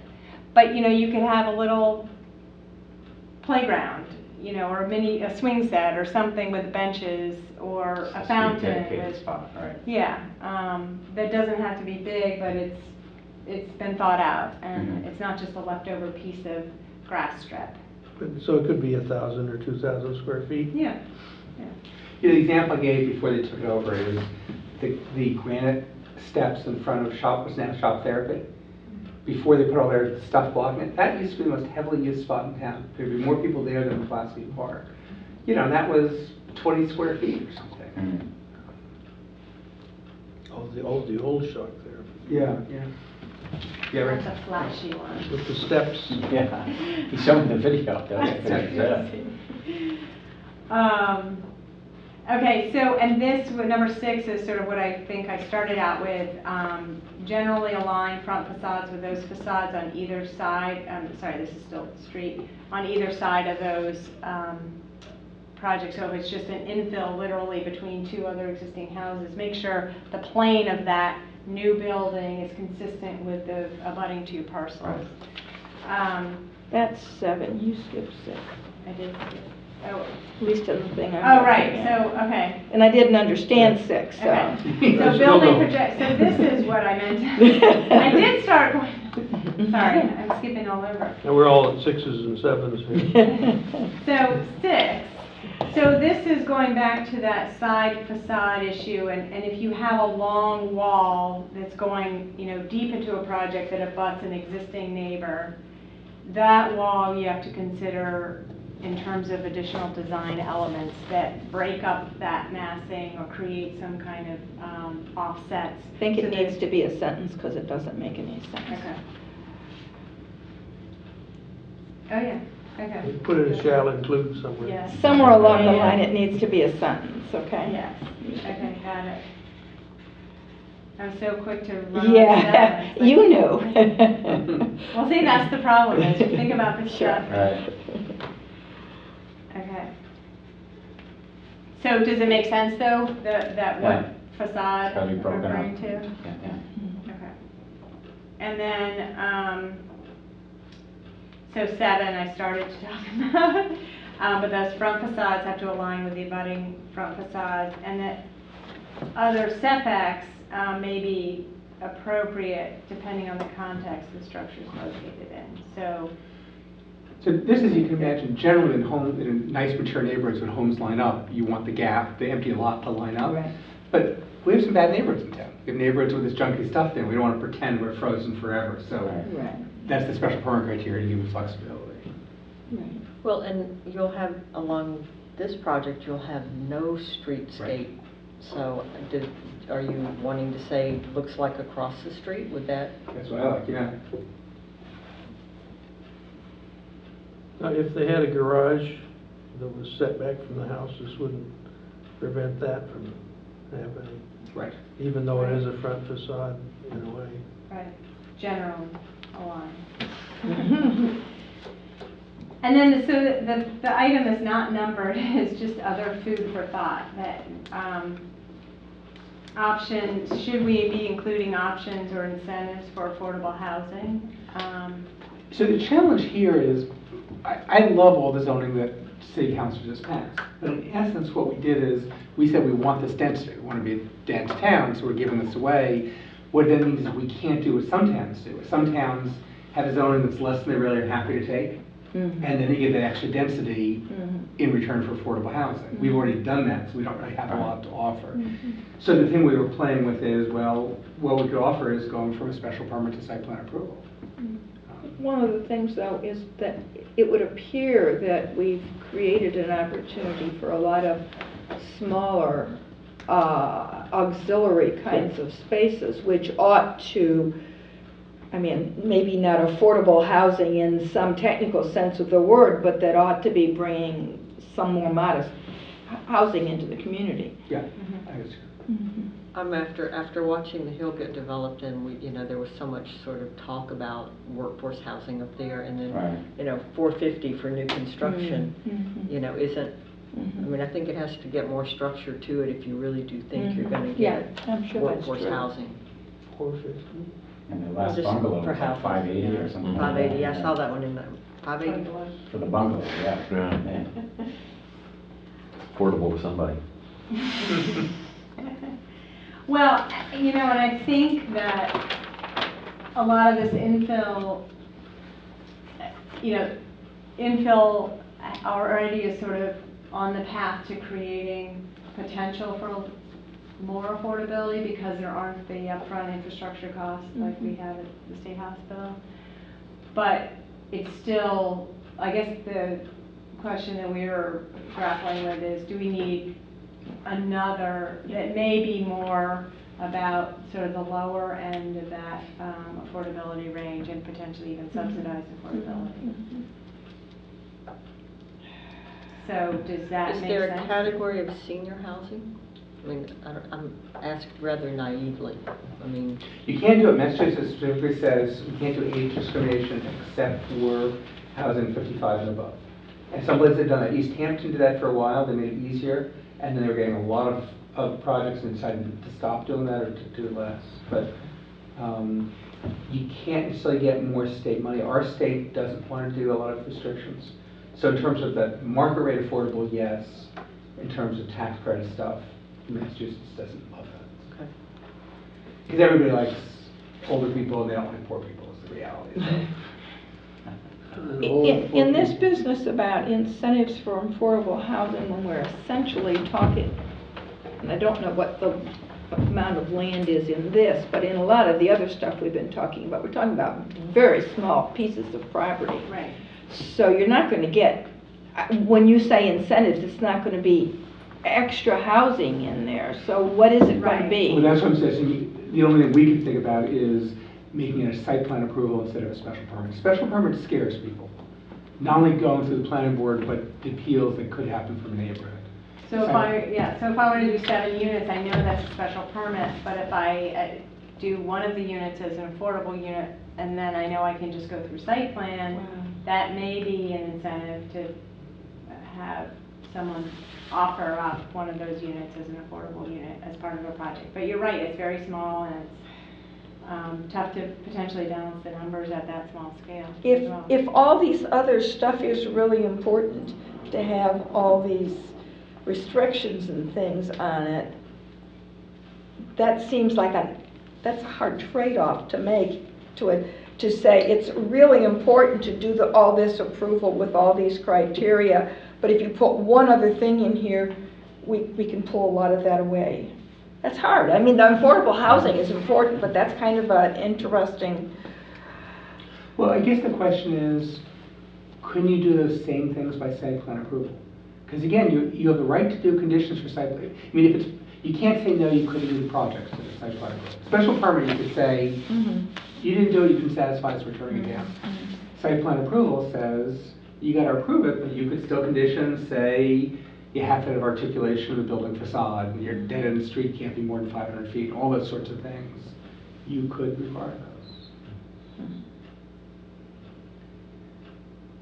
I guess, I mean, the language that we're trying to get is specific enough that it's enforceable in the site plan Right.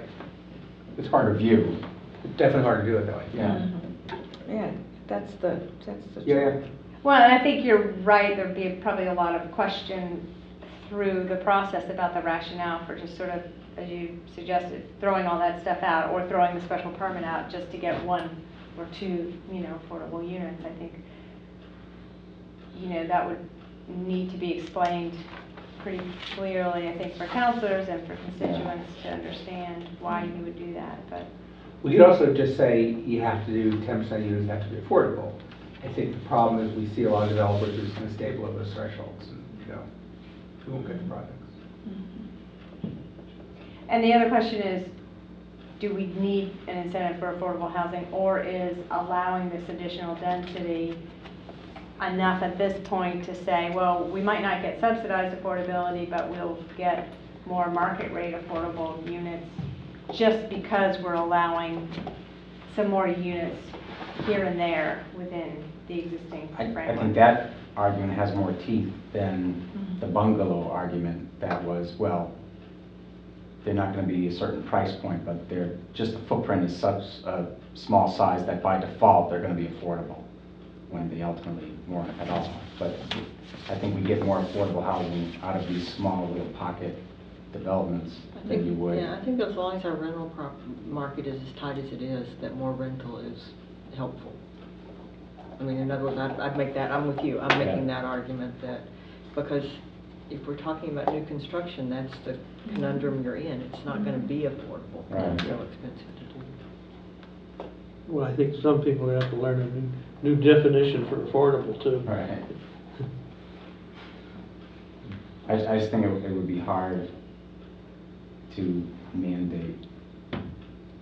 I don't think you could say 10% it has to be affordable, whatever the threshold is, because then I think the development just wouldn't happen. And then what the trigger would be, what the number of units would be to ask for that, I would be of the mind to not ask for it at all. What's the current affordable? 11.3? Hmm? 11.3%. Okay, and if it falls below 10%, then developers can come in and do pretty much anything they want. Well, it's an easier process. You know, if this project happens at Hospital, that's 83 assisted living residences, of which 43 will be affordable, that would make a big, that would buy us a couple of years of affordability. But it's reasonable if, we can keep even if we require 10% We can. affordability. You know, Well, in theory, but we might get projects that are below Yeah, that threshold. or like single houses too. but it is Yeah. true that, I mean, the more we've gotten, you know, zoning has encouraged a lot of accessory apartments. Those are the market rate affordable. It's probably the biggest place where zoning's been successful. But more of the affordable units have been more just the other efforts. I mean, you know, there's a lot of developers out there, half is out there looking for future sites or tax credit projects. So it may be that the very fact that we're allowing more units is going to create affordable units because of people like HAP and Valley CDC who will buy an acre of land and put in 16 units that are out there. And so that makes it what allows us. That's in essence how we, you know, each time we think we're going to lose it, another big project comes. State Hospital created a bunch of units. So Yeah. I mean, Ice Pond is a pretty upscale development that has 4 affordable units in it. You can tell what they are because they only have single car garages.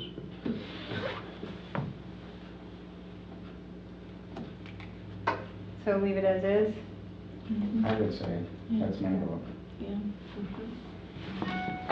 we've been tweaking the language we have here, which is great, but are there whole major things we're missing that you can think about that we should make sure?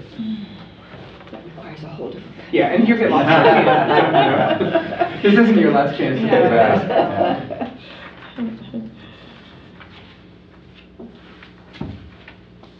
So do you need anything from us relative to this tonight or no? No, because we can do it, you know, more versions and come back.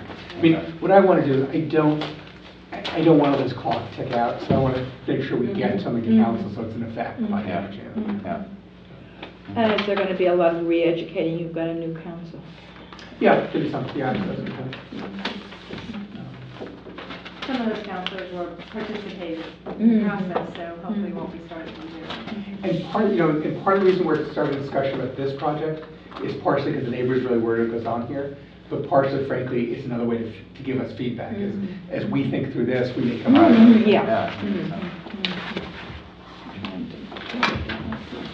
So I had one other thing, well, 2 other, I guess, minutes, and then this Cook Avenue street acceptance, which came in just recently, actually. So you know we did this whole series of street acceptance requests. And this piece is Cook Avenue from Hatfield Street intersection, so right by that Walmart back intersection, up to a point just past the Pines Edge driveway, so not quite to the basically to the edge of the gravel drive lot that goes to the Moose Lodge. Mhm. And BPW voted to recommend approval for that section, so believe it or not, that's not a public street Yeah, right that's now. just- It is one of those leftover Yeah. segments. So, putting that there for discussion for you guys, and then once you guys take a vote, we'll move it to. So we're talking about the road that is a road that stops and turns to gravel by the Moose Lodge, but Before it goes before up. it starts, Yeah. yeah. That's a road. It's a road. Yeah, Yeah, it's a road. I move we. Sounds like everybody thought it was a Yeah, road. yeah. Recommend Cook Avenue to the council as a road for acceptance. Second. Thank you, John, all in favor? Okay. And the minutes we have are of December 12th. We're on top of it. New year today. Good to me, move approval. So there's a couple, there was one edit that I already made that Devin noted that I didn't have a full second, so I just cleaned that up. Okay, Okay. so Devin second, all in favor? All right, who made the motion, Ann? And, yeah. All right, awesome.